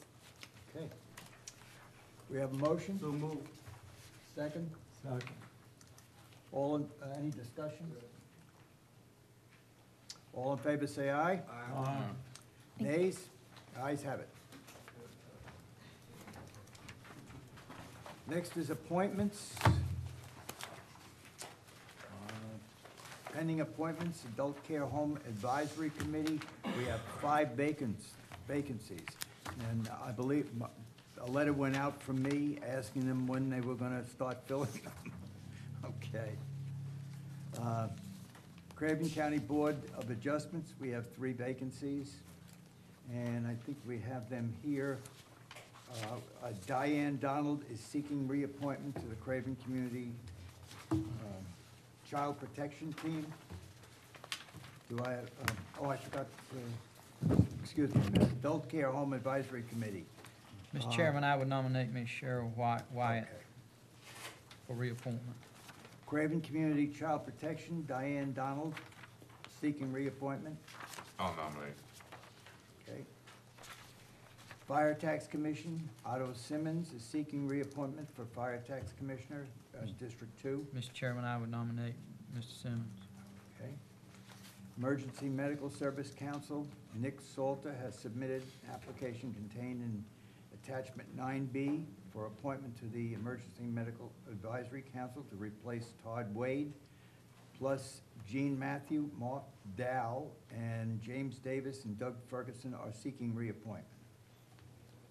I would nominate him, Mr. Chairman. Okay. Juvenile Prevention Council, Donna Strayhorn has submitted an application contained in Attachment 9B for appointment to the Juvenile Crime Council.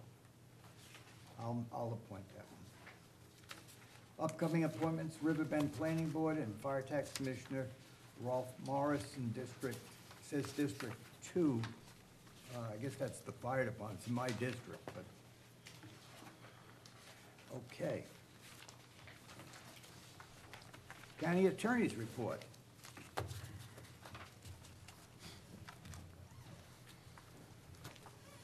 Mr. Chairman, a few matters tonight. The first is a final acceptance of an offer to purchase parcel numbers 10444000 based upon its location. It's not assigned a postal address. The county previously received an offer for $1,600. It was advertised for upset bids. There were no upset bids, and so it is now before you for final approval. Okay. A motion to approve? So moved. Second. What is the newspaper charging us for? It's not cheap. It's $300-400 usually per. Okay. Go ahead. We had vote. I don't, that's just a. Yeah, up and down. Up and down. Those in favor say aye. Aye. Nays? The ayes have it. The next matter is an offer, final acceptance of an offer for 509 Broad Street, the former probation office. This is one that we've advertised, and I think there were 10 upsets when all was said and done, but these will be 10 times we don't mind paying the advertisement, because the final offer for this property after the final upset period is $240,000, the initial offer being $120,000. I think you're gonna have a bunch of ayes on this one. Motion? So moved. Second? Any discussion? All in favor say aye. Aye. Nays? The ayes have it. The next Long time that building went. The next matter is a resolution for you to consider to opt in to a federal class action lawsuit in the case of Kane County, Utah versus United States. The federal government pays many local governments around the country what are called payment in lieu of taxes or PILT fees. It's the federal government's attempt to make up for its impact to the tax base due to the federal government's conduct and removing properties from the tax base. A federal class action lawsuit was filed, and the court has already determined that, in fact, Congress did underfund all the local governments from 2015 to 2017. There are still a few matters left to be resolved, but the county, as a member of the eligible class, is entitled to opt in to this litigation, in which case, once the final numbers are determined, the county would receive what it was due. There's no cost to the counties, although obviously the law firm would get their fees awarded by the court first and the balance. Were the county not to opt in to recover its fees, it would have to file its own federal lawsuit. And so it's our recommendation that we do, in fact, opt in to the class action lawsuit with the resolution attached. Okay, do I have a second? Second. Mr. Chairman, if I could ask a question, Jack, is this is underpayment, not, this was, who calculates that? How did we determine we were shorted? Was it? Looking at Craig, there's a formula based on the number of acres in the county, and Department of Interior, that's correct, makes that determination, does the calculation. We've done a little rough math. I mean, you're talking $20,000 or less to the county, but it's still $20,000 or less that we were owed by the federal government. This doesn't cost us anything, you know, so it's going after money that the county was due. Okay. We have a motion. And let me be clear, my calculation could be wrong, but we'll certainly depend on the law firm to help us figure out our damages and things like that, what we were underfunded. Motion and a second. All those in favor say aye. Aye. Aye. Nays? The ayes have it. And Mr. Chairman, let me see, is there anything else going on I might want to talk to you about? No. If I may, just real quick, as the board knows, I have announced my provided my notice to my law firm and to the county that I'll be resigning as the county attorney at the first meeting in September. And it's not because of your request on the ERA, as you suggested earlier, but to be clear, I am in fact moving to Europe to pursue some opportunities. So you still got me for another month. I'll be here for 2 more meetings, and obviously my last meeting might want to say a few thanks, but I do want to say thank you now as well. So thank you for your support and your understanding. Don't forget about us. Y'all come see me. Yeah, sure. If we could ask the county manager, let's make sure his plate is full. Oh, yeah, sir. Yes, sir. Believe Thank me. you very much. Got him on speed dial right now. Yeah. I just call him just to talk. Jimmy, we'd like to take care of you, sir. If I ever get to Europe, I'll look you up. Yes, sir. Thank you, Mr. Chairman. Thank you. County managers report.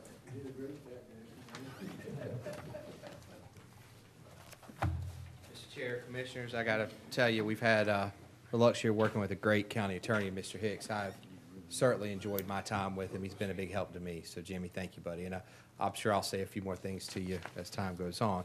I'm not sure we're going to let him leave yet. We might revoke his passport if we can figure out how. So, just a couple things. I know we've had a lengthy meeting tonight. I wanted to update you on the opioid task force. A lot of work's been done over the last few months. You've got 4 very active committees, as Commissioner Jones mentioned one of them earlier. They are meeting frequently. I'm trying to attend as much as I can. I know some of you are involved and getting to participate in that process. I would still have the door open. If there's any committee you're interested in attending, please do. I think you'll be pleased with the amount of work. A couple major issues coming out, as of course Commissioner Jones highlighted earlier, trying to get the message out about awareness. That dovetails into the education component and what we can be doing with younger kids. Dr. Dole's heading that committee up, who I think is the right person there for what curriculum-based activities we can start focusing on. And as Mr. Sampson says, sometimes we can't forget about the younger children and adults. That's obviously a problem as your whole life, as we've seen this crisis affect all. We've got our law enforcement community actively working on different ways they can collaborate. And finally, we've got a treatment committee who's doing all types of different things, particularly was heavily involved in the Onslow Detox Center, which you invested in back during the budget. I'm really pleased with where the work is. I'm sort of the floater in this, but if you have questions or have thoughts that come up, please let me know, and I'll certainly get with that committee and get your thoughts there.